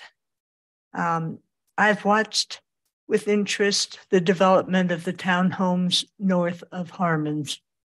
I've watched their rents increase almost week by week, certainly month by month. When they started renting, the cheapest units were around $1,800. Now the cheapest are listed at 20, but actually online they're listed at 23. People will rent for what the market will bear. It really is a myth that townhomes provide affordable housing. Thank you.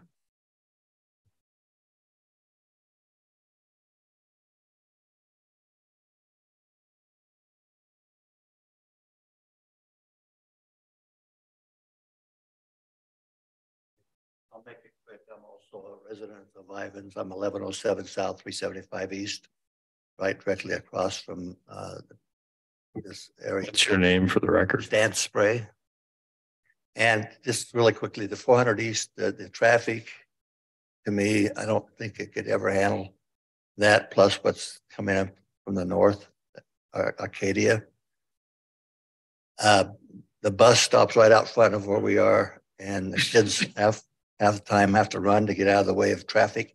Traffic along there is 45 to 50. It's supposed to be 25, but I very seldom see it go that slow. Also, I live right on kind of on a hill where I can look at Snow Canyon. I can look at it. I got the most beautiful view in Ivans, I think, and I think it's going to go away. So that's a personal thing there, but the traffic is a big problem for me. And then me buying my home the way I did, where I did, I'd like to just leave it as it is, as a single family. Thank you.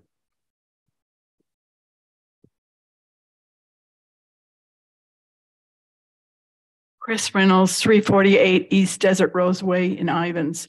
This hasn't been brought up, but property values will change. Our family went through something like this 30 years ago in Layton, and 235 homes were put behind our 3,600 square foot home. Our property values declined in one day 30%. This will happen here. Do not rezone it.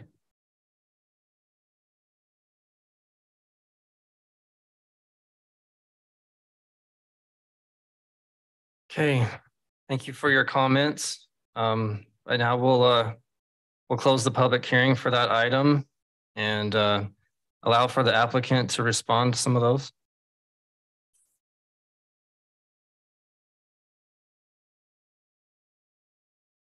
If you counted all your minutes, maybe then. Hey, let's not have the sniping back and forth from either side. Thank you.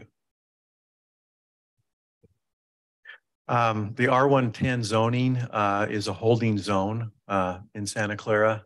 That's been acknowledged in public meetings. If you look at the general plan, we are needing to buffer, just like on Pioneer, the roads aren't a buffer. There needs to be a buffer of single family homes to the residents on Village on the Heights, which we've done. That was brought to our attention, and that's why there's a need for a buffering to the townhomes to the north along Tuscany Drive. It's taught extensively about the importance of density transitions between neighborhoods, and this plan certainly does that. And when we bought the property, we knew that there was the higher density to the north, the single family to the east, and the Village on the Heights to the south, which I think we've accommodated all the residents in our plan. There was mention about the parking with regarding to the boats, RVs, and trailers.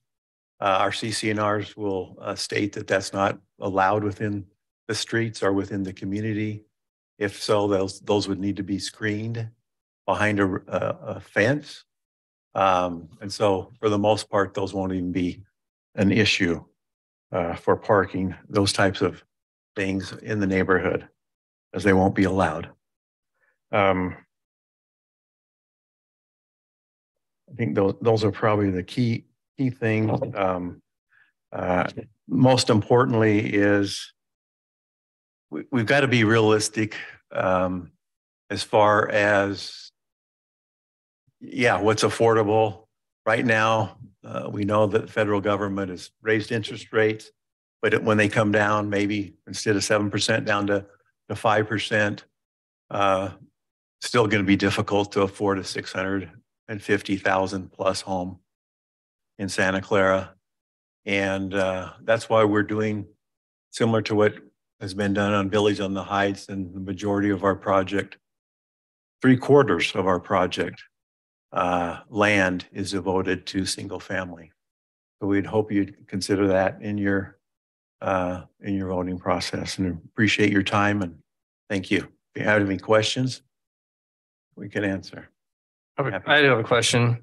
The small single family homes you have, the ones that are detached, those are 2-story? Typically, those would be 2-story, and again, 1,750 to 1,850 square feet. So like 1,800 square feet. So we're going to be tied into a price point that could be affordable. Yes. And then the units that are on the ones that are front Patricia, they're going to be like fee simple, that you'd assume block walls around all those like lots. Yeah, just like lots. Yeah, right? It's going to be a single family home. We're going to have, as stated in the narrative, we're going to have 5 to 6 different elevations for single family home. And then the residents to the west on 400 East. Remind me again, 400 East is how big a street? That's pretty large, right? It's 66 feet. So the traffic study that's been done has taken it into account that. along with. It would minor be parcel. classified as a collector on our. I believe, yeah, I think I was looking at Ivans and they have it as like a minor collector or something. Yeah. It's like a larger road. And those units are all double fronting, so you'll have the privacy wall. Right. Everything blocked. And we talked to some residents in Ivans and they preferred to have one story along there, so it would not hurt their views. And there's going to be a privacy wall. It'll be enclosed and really won't. The yellow units you show on the map, those are the one-story ones you're talking about? Yes, yes, that's correct. Yeah. Yes. And is that the view shed that looks towards like Snow Canyon, I guess? Is that kind of the idea, is put them there? Yeah, through Snow Canyon, the red hills, the mountains, that view corridor. Try to protect that. And I believe the comment that was about the boats and RVs, that was, I don't know if that was your boats and RVs or the RVs that are there already. So I know as we went up here, there was a few people that parked their trailers and stuff out there. Oh, that's mostly on, what's that road? I can't read it. Tuscany. Tuscany. Yeah, It's so empty on the one side. So all those driveways will stop that. But I guess the concern was that those people would migrate somewhere, which is well, maybe they're concerned about people in our project migrating somewhere else. But I drove through both neighborhoods today, Village on the Heights and Heights West, and there were some trailers parked out, a few here and there, but and a lot of cars were on the public streets parked. We want to encourage no parking on the public streets, and no vehicles left over overnight. And so that will be enforced within our CCNRs. Mm.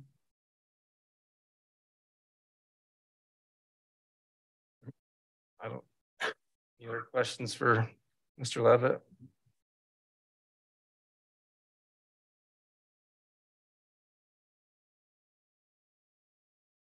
Any discussion for the council or for the commission?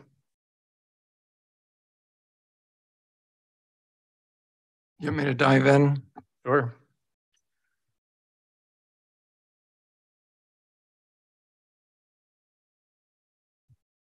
I have a few concerns about this. I'll try to speak loud, but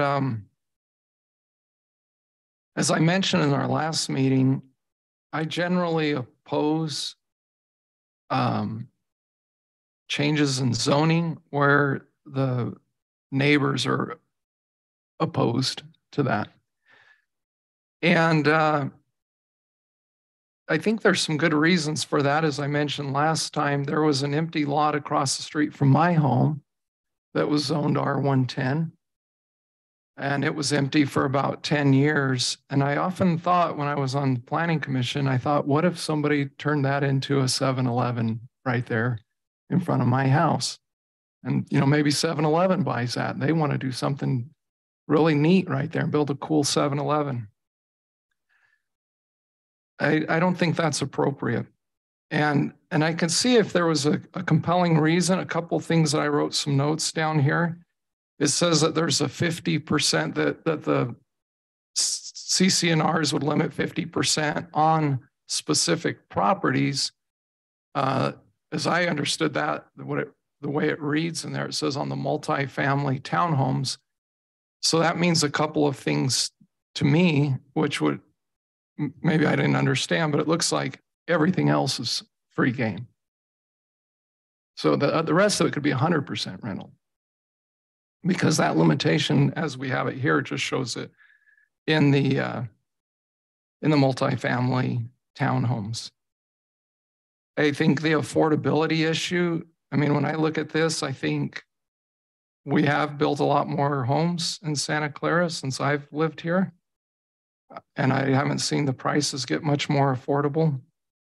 This is, even if you look at, Mr. Levitt mentioned something between $350 and $650 for these homes. So say there's even, even if you can get them for $400 as an average price on those, I don't know if I would consider that affordable.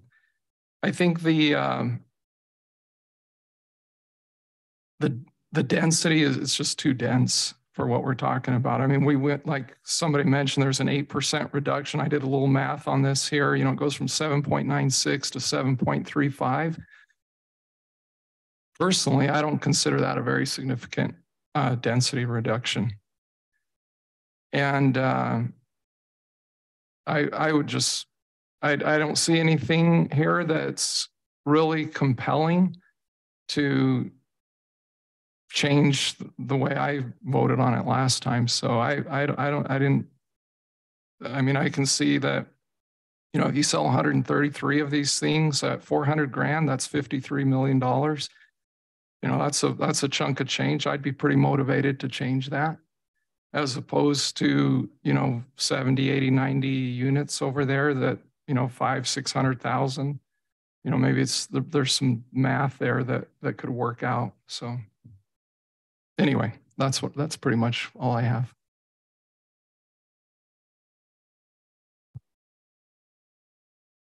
When I knew this was coming back, I listened to the city council meeting, and when I figured it was coming back, I really looked into this because I am similar to you, that I usually oppose zone changes because of, unless if it's going to be affecting the residents closely and they're not bought in and it just hasn't, the meetings haven't been done, it's really hard to change a zone.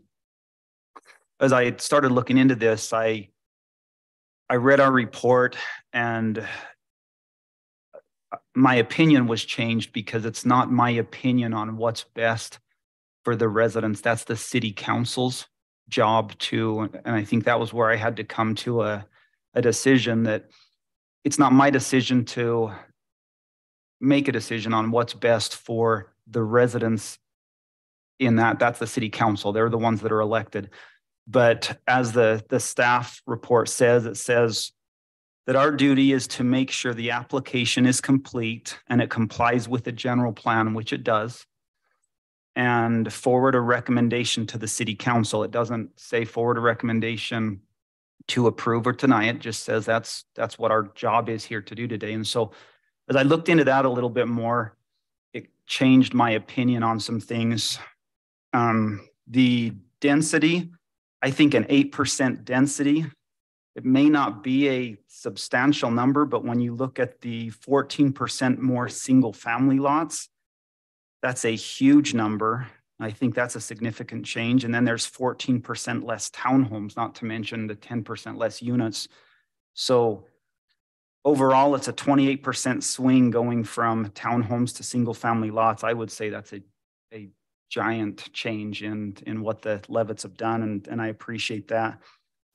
I know they've discussed about possibly getting it zoned to R16, and if you do the math on an R16 zone, you're still 7 units per acre, and that's about what we are with the way it sits right now. So I don't think that would be accomplish anything. Looking at the R16, I did look up in the general plan, and there's an area, in fact, under what Mr. Jackson read. If he would have continued to the next paragraph, it says it's the density transitions to ensure that the new development is compatible with existing neighborhoods. Gradual transitions between different densities should occur. For example, if a new development with a medium density designation, which this is, were placed next to an existing low density neighborhood, single family homes should be placed along the common boundary, with duplexes and townhomes placed further away from the existing neighborhood. This will create a gradual transition of density away from the common property line and make adjacent developments compatible. I think the Levitts have paid attention to what the staff has recommended and the city council's recommended, and I think they've gone along with what the general plan has asked us to do. I know it was set up in 2014, but until it's rewritten, that's what we have to go by. And so my opinion has changed on my stand from last time. I just think that this is a decision for the city council to dive into as far as what the residents want. That's not a decision we make on our end. It is our call to have the public hearing though. Correct. I was in favor of the project last time, and I continue to be in favor of the project for the reasons that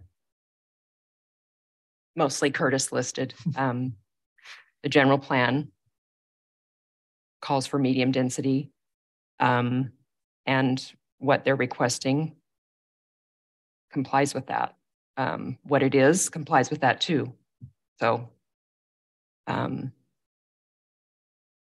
I would not change probably my vote from last time, my position. So my thoughts on it are, I was looking at this area, and this particular parcel was annexed into the city. You can find that in the county records in 1982. This area up in here was all annexed back in the 80s. So it's been part of the city for years. The previous owners that Mr. Levitt bought it from, I assume, just used it for their farm fields, I think, which are kind of still there.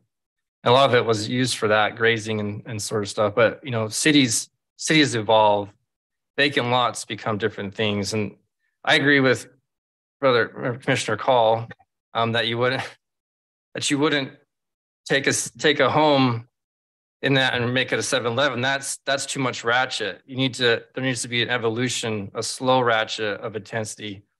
Like that became, say, a duplex or something would be more appropriate than jumping all the way to that.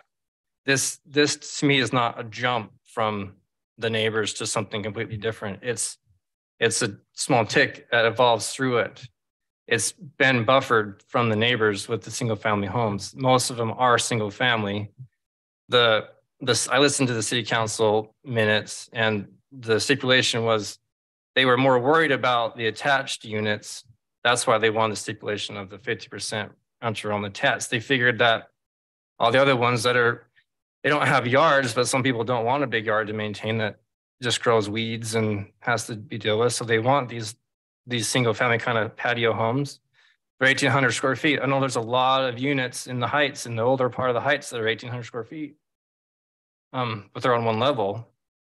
These would be two level, they'd be a similar size. So I don't see a huge difference between a lot of this and what's out there, other than the amount of empty yard space, I guess you would have. But that doesn't affect the neighbors, the empty yard space within the development. The roads around here have all been sized based on general plans between us, between Ivans and that sort of thing. They're all huge collector roads, arterial roads that have been sized to handle this sort of thing. They might not feel like it now because they've been empty for so long, overbuilt. Some of them are not only half built, some of them aren't striped to the full capacity that they are intended to be, and I'm sure that will evolve over time. Traffic studies do look at that. They project based on what's planned in the community, not what's already built, but they look at the future, they go on and that sort of thing. And so when I look at this, I still think in my previous thing that there is a need for this. I live in the older community my community wasn't built in 2020, it was built in 1970. And there's dozens of houses that have been adding ADUs and they're all full. They all have wait lists for affordable units. And affordability is relative. All the homeowners expressed many concerns that they would lose their property value. So they obviously aren't going to sell their homes for cheaper. So why should anybody else, or the people that sold this to Mr. Levitt, that family wanted to get a fair price and what was the market would bear for their property. And that's kind of how things work. Everybody all has the same thing. Nobody wants to live under mob rule and have the community dictate what they can do with their house, or how, if everybody came and said, I want to vote and make your house pink, then you have to paint it pink. I don't think anybody would like that. But I just think as far as the community goes, we as Santa Clara, we need to provide places for our kids to live, or anybody for that matter. If you look at the growth in the whole state, for the whole Washington County for the past 10 years, we've been building at less than growth. And it's just compounded. There's many reasons why the houses are so expensive, but these are going to be relatively cheaper than an R110 lot. And that's what we're trying to shoot for, is relative affordability, trying to get more units available to the community, one evolution at a time. And this is one of the places we have left to evolve. There's lots of places that are doing big lots. There's the Black Desert thing that's all 1 acre. There's half-acre lots that are being built in the valley or across the river. There's a lot of places for the other type of units, and this is one place that was designated in the general plan by the community in 2014 to have this type of product here. And Mr. Levitt could build R110 lots and still make a profit. I know they could, because they could sell them for quite a bit of money. So I think this is fulfilling a need. This is fulfilling a market that's not being fulfilled throughout a lot of the community. That's why you're seeing high rents, is because there's scarcity in inventory. But I like it because it has single family homes that will look like it. Everything else is buffered by big roads, all of the other sides. There's transition to the other communities, and it provides a need for the community. That's why I'm so in favor for it. I like that they've added the pedestrian connectivity, that there's narrow streets that are safer, that provide for walkability with the sidewalks. There's the trail that provides walkability.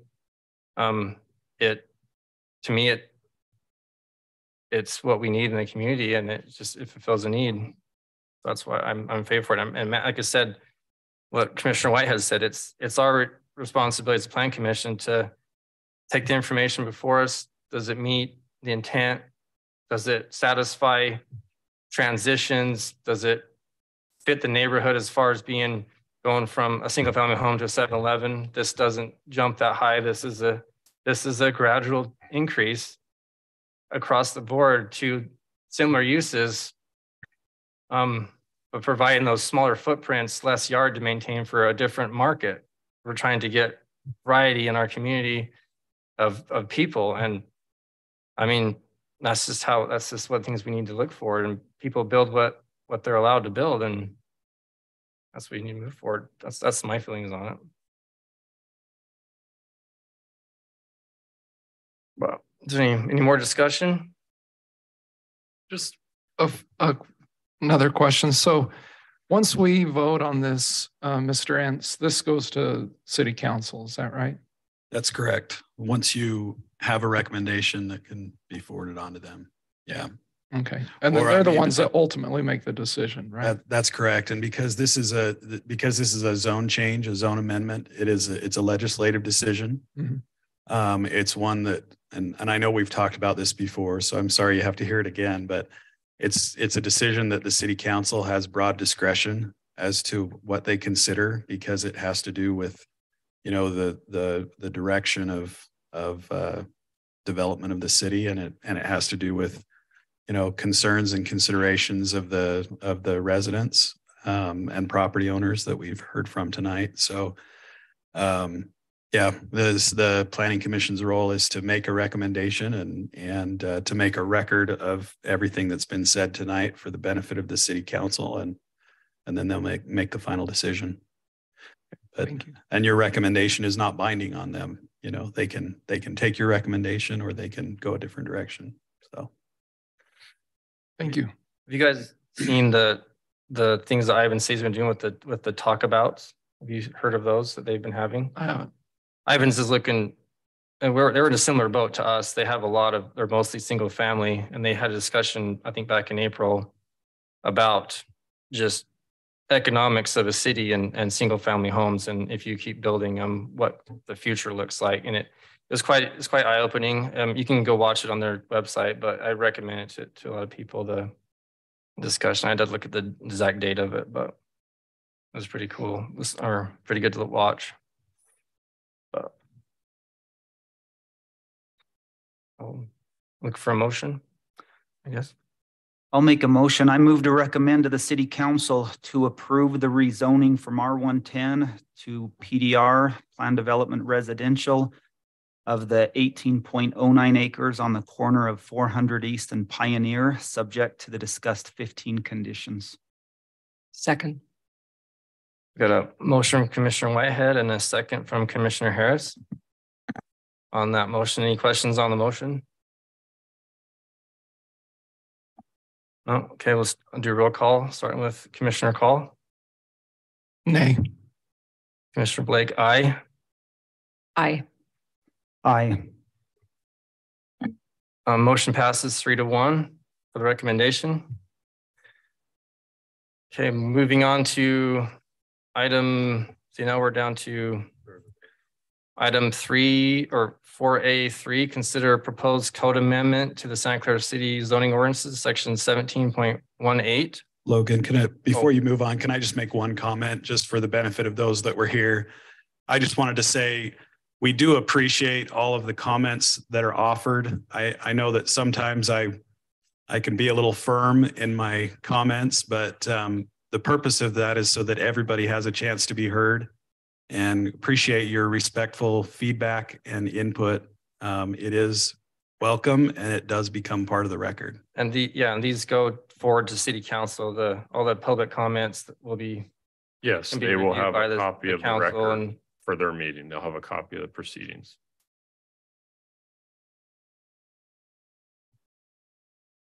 And these meetings are posted to YouTube too, aren't they? They are. Yep. They You are. can go back and listen to them and council. I can go back and listen tonight or tomorrow morning. I generally do that. It's my Friday morning. Review what would transpire, what went with planning commissioner, city council at the end of the week. So yes. All right. Good, thank you. Okay, back to another working agenda, the public hearing for, is this a public hearing for the item 4? It is. A3A? Yeah. Consider a proposed code amendment to the Santa Clara zoning ordinance, section 17.18, amendments to land use ordinance, zoning map and general plan. This includes general cleanup and updating ordinance. I'll turn the time over to Jim for the presentation for this. Thanks, Commissioner Blake. This is an item that we did have a brief discussion with the Planning Commission during a work meeting on April 13th. We've also had discussions with the City Council on this. It is a public hearing. I don't know if we'll have any interested that want to comment to the item, as it's a text amendment to the development code.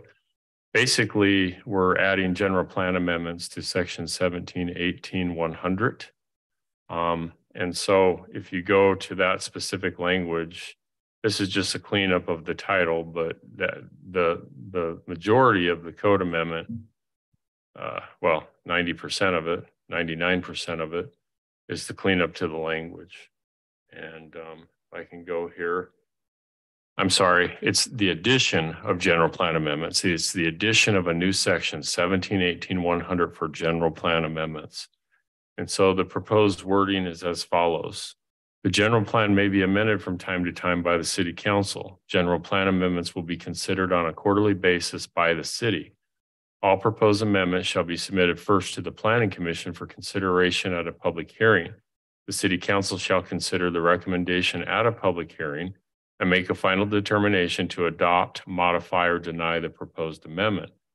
Item B, for a general plan amendment which includes a rezoning of property and a required project plan to a planned development PD zone, the general plan amendment may include a condition that the rezoning application on which the general plan amendment is based must be approved within a certain timeline, or the property reverts to the general plan prior to approval of the amendment.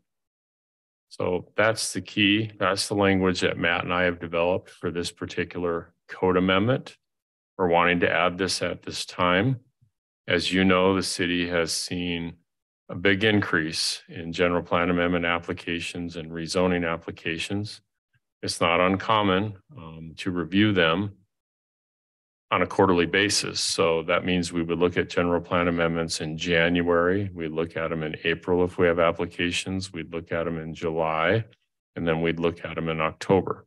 So on a quarterly basis, rather than them just submitting and coming to us kind of whenever they would like to propose a general plan amendment. So it's putting some limitations on it, letting them know that it is a big deal to amend the general plan. It's not just a simple application, and this is the direction we'd like to go. And so we did post this. We meet all state statute requirements for a code amendment.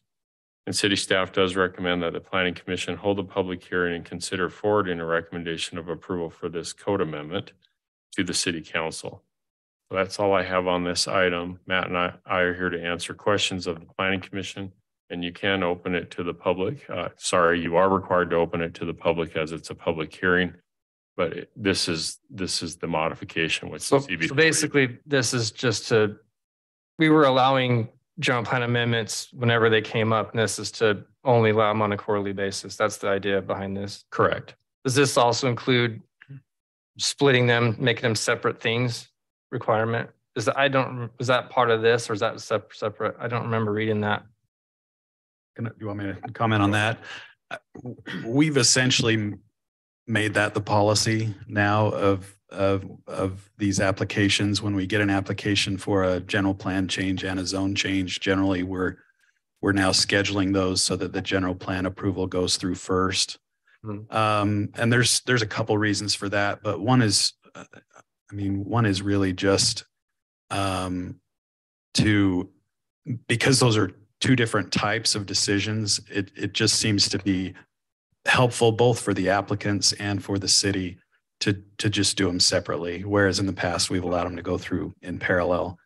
So that's kind of already happening. This is not necessarily to implement that, but it definitely will, continue because of the quarter. Yeah. I mean, a zone change application won't be limited at all, but those general plan applications will only be able to be considered each quarter. So. Okay. Any other thing? With that, we'll open the public hearing for this addition to the code and clean up language as well. If anybody has a comment for this particular item, they can come to the microphone. Sorry to be such a pest. Evan Ferguson, 3790 Nicholas Drive. I did have a question in regards to the certain timeline that has to be a response by. With it not being designated as a certain timeline, we run into problems like tonight's meeting with the public being busy with graduation. Timeline to what? Sorry. With readdressing approvals, I think it was. This is a different issue. There was something on there that said that. Oh, you're talking about if somebody is denied and they want to come back in again? Correct. That's not. Oh yeah, that's right there. Where it says certain timeline at the very bottom. The second one. I see what you're saying. Yeah, at the very end. Yeah. So if we can shorten that time period to where it doesn't conflict with what they call them snowbirds, people that come and go with the season. There's a lot of people that could have been tonight's meeting that would have hopefully swayed the way the vote went tonight. We had nice attendance, and the meeting in March was well people I know as that well. Would have been impactful couldn't make it tonight. So. We also received emails from many that were forwarded to the planning commission, so right. that couldn't be here this evening. And unfortunately, we didn't have you as a salesman selling the project either. So what's that? We didn't have you supporting us as residents that were concerned. You were busy selling the project. So I was selling the project. Yeah, it always goes that way. That's not right. Yeah, Devin, I disagree with that characterization. I mean, Jim works hard to present these projects in a fair way, and I will defend him on that. So, and it's always to their benefit. It always is. I'm not going to get argued. Yeah. He transitions into talking about the project to beautiful. Okay, this is not related to this. Yeah, I understand. Your timeline question on that is if a general plan is approved and nothing happens, if it sits vacant, say like they don't do anything with it, like for a year or two, then it reverts back to the way it was before. Right. It doesn't nothing to do with like noticing or letting people come and talk to. That's state code that has those sort of requirements. I believe certain timeline is still too vague, so I think it should be designated a real timeline. That's all I had to say. Do we address the timeline of like when it reverts back in the code somewhere else? No, this is new. I agree with that statement. What would be the timeline? Like, was it a year or 2 years? Yeah. Isn't that in here, Jim? I'm sorry, I don't have this right in front of me, so Well, I'm trying to read it on the screen. I don't recollect. I know if a rezoning of property is denied, they have to wait 12 months to resubmit that same application, or they can submit a new application. I think it would be feasible that we would put 1 year here as well. Because a preliminary plat approval, like the one that was approved for Black Desert tonight, that's good for 2 years for them to proceed. I think 1 year is plenty here. Yeah. You know, if they can't make the decision within that time period, then it goes back or can't move it forward. I think that's very reasonable. So we could just kind of add that on to our recommendation to the city council. Is that what you're thinking, Jim? Be specific with the expiration timeline. Yeah. Yeah, I don't have a problem with that. We have Miss Walton with us this evening. She's waited a long time. I assume she's here to discuss this. Oh, okay. Is there anybody else that would like to speak on this? No, I guess not. So we'll close the public hearing on the code amendment for an item dash 4.4A3 and then move on to the general business to discuss it and make a recommendation for this code amendment. I didn't see anything. Most of it is clean up, and I good with the quarterly thing. I think that's fair to have them every quarter. I think it's a good frequency too. Like Jim says, if not, it gets kind of hodgepodge where you don't know. It's like every third meeting we have one kind of a thing, right? Yeah, we've had quite a few, and we realized that we need to commit some time to our general plan. It was adopted in 14 and amendments were made in 17, but there isn't budget allocated this year, and perhaps next year we'll start working towards that, but we don't have the funds at this point in time. Yeah, I think it's good. And you may have said this before, Jim, partly this was prompted by some conversations with St. George City. Yes. Right? They've actually done something similar recently.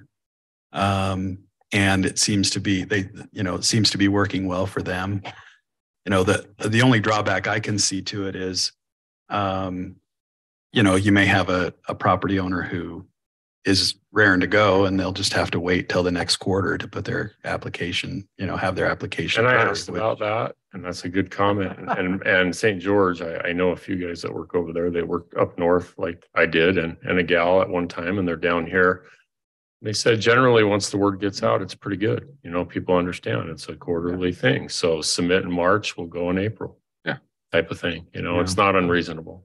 So, but I think the flip side of that too is it definitely allows Jim more time to do what he needs to do on these types of applications. If it's known up front and you're looking at purchasing a property or something, you're going to know that it's going to take you a little bit longer to go through the process. So long as it's consistent, about it, you can work around it. Most people. So, and 90 days doesn't sound unreasonable for a general plan modification. If I were a property or rezoning. Yeah. It's not. Yeah. 3 to 6 months is the norm to go through those processes. Yeah. In bigger cities, it could be a year. Yeah. So I think it also communicates that a general plan change is a big deal. Yeah. Whereas in the past, we've kind of treated it as just part of the process of a zone change, and it's not really the same. Yeah. So. I'll look for a recommendation. I'll recommend that we propose this code amendment. This goes to the city council, right? It does. Yeah, that we propose to the city council that they make this code amendment to our zoning ordinance, section 17.18, about the amendments to land use ordinance, zoning map, and general plan. And that we set that timeline as 1 year. Yeah, you can include that as part of your. You look like you were going to recommend something else to me, Mr. That's what I was going to say. Okay, you got there. Okay, thank you. I was my recommendation. Second. Got a motion from Commissioner Call and second from Commissioner Harris. All those in favor say aye. Aye. Motion carries. Looking through the next item, we have item 7, the approval of the regular minutes from the April 27th, 2023 meeting.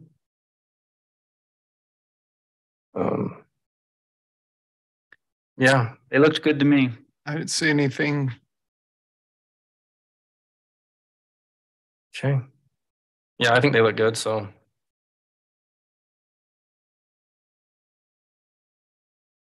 I can make a motion to approve the minutes from the previous planning commission meeting. To approve it, did I say that? Make a motion to approve the minutes from the previous planning commission meeting. I'll second that. Got a motion from Commissioner Whitehead and a second from Commissioner Call. All those in favor? Aye. Aye. Motion carries. Minutes are approved. Jim, you had mentioned that we don't have funding to do the general plan. Didn't I hear at a meeting that we were awarded some funds? I don't know if that's the case. I'll have to ask the city manager. I haven't been told that. So do you remember when it was? Oh, a grant? I don't know. I mean, the fact of the matter is we just got wrapped up the City Alliance, which was taking a lot of our time with Utah Technical College. They wanted to help us there, but they don't have the expertise. They don't know how to amend a general plan. Usually you hire a consultant that does this for a living full time. They do general plans. What I've proposed is it would be a 50-50 effort where I would try to do half of it in-house with a consultant helping and guiding that does this every day throughout the year. And a lot of the consultants have 20, 30 years of experience. So we would try to do it at 50% of the normal going rate. But I haven't heard much back on that. If we've applied for a grant, I don't know. I'll find out. And perhaps we have, and perhaps a council person has applied for one, but I'm not in that loop. We got some help from Utah Tech through the City Alliance, but the general plan was not one of them. They don't have the expertise. So I'll see what I can find out. Good question. And a question I have on the general plan is, we're just about build out other than the South Hills. Why do we, because isn't the majority of the project being to amend, we know it's happening down there, at least to a point. That's just a small fraction of the general plan, but is it a big project where everything north of Santa Clara Drive is pretty much built out? Well, it still is. I mean, there's a lot to it. And I'm not an expert. That might just be the map, but you could also dictate how you do infill, and that's a lot of like the design things and what you want to do with your commercial stuff could change. Okay. There's a lot of things we could determine more with the annexation boundaries as well, future growth areas. There's a lot still at play. We still have all the South Hills, that's undeveloped. We have Black Desert. Is the PDR and medium density is that exactly right? Or should we make some modifications and changes? We have these two huge master plan areas that will contribute to our growth quite a bit in the next 5, 10, 20 years. And really the city is master planned at some point through our public utilities and others where we could approach 20,000, and we're only at about half of that now. So there still is a potential, even though there's a lot of build out in areas where development potential isn't there. There are areas where it could still develop. So we need to look at it. Yeah, I was just going to say too, even if every property in the city is developed, that doesn't preclude redevelopment. Right. Yeah. That's a huge thing. Yeah. And for a mature city, that becomes a lot of what you're dealing with, right? Yeah. Redevelopment is a huge thing. And do we ever get into the RDA business and all of that? There's a lot of things at play here. So what business? Redevelopment agency. Oh, okay. We're small. I don't see us doing that, but we could do a little bit of it, and it could be a joint effort between us and Ivans. I just don't know, right? Because Ivans could grow to be 20,000+ as well. And so the two communities together could be over 40,000 at some point. Right now we're around 20, right? And so someday we could double that.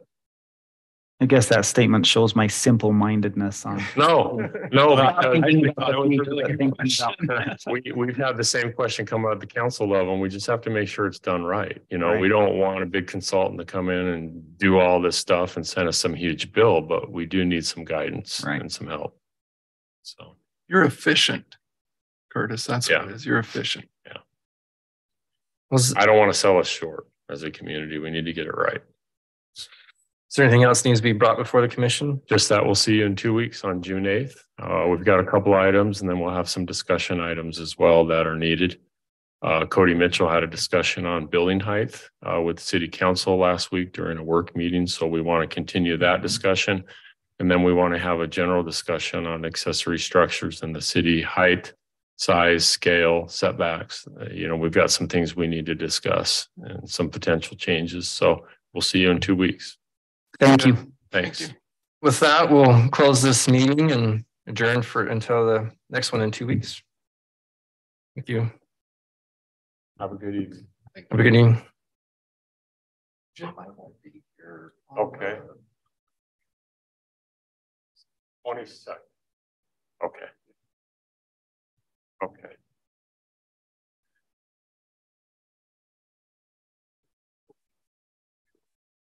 Oh, what? He'll be gone on the 22nd.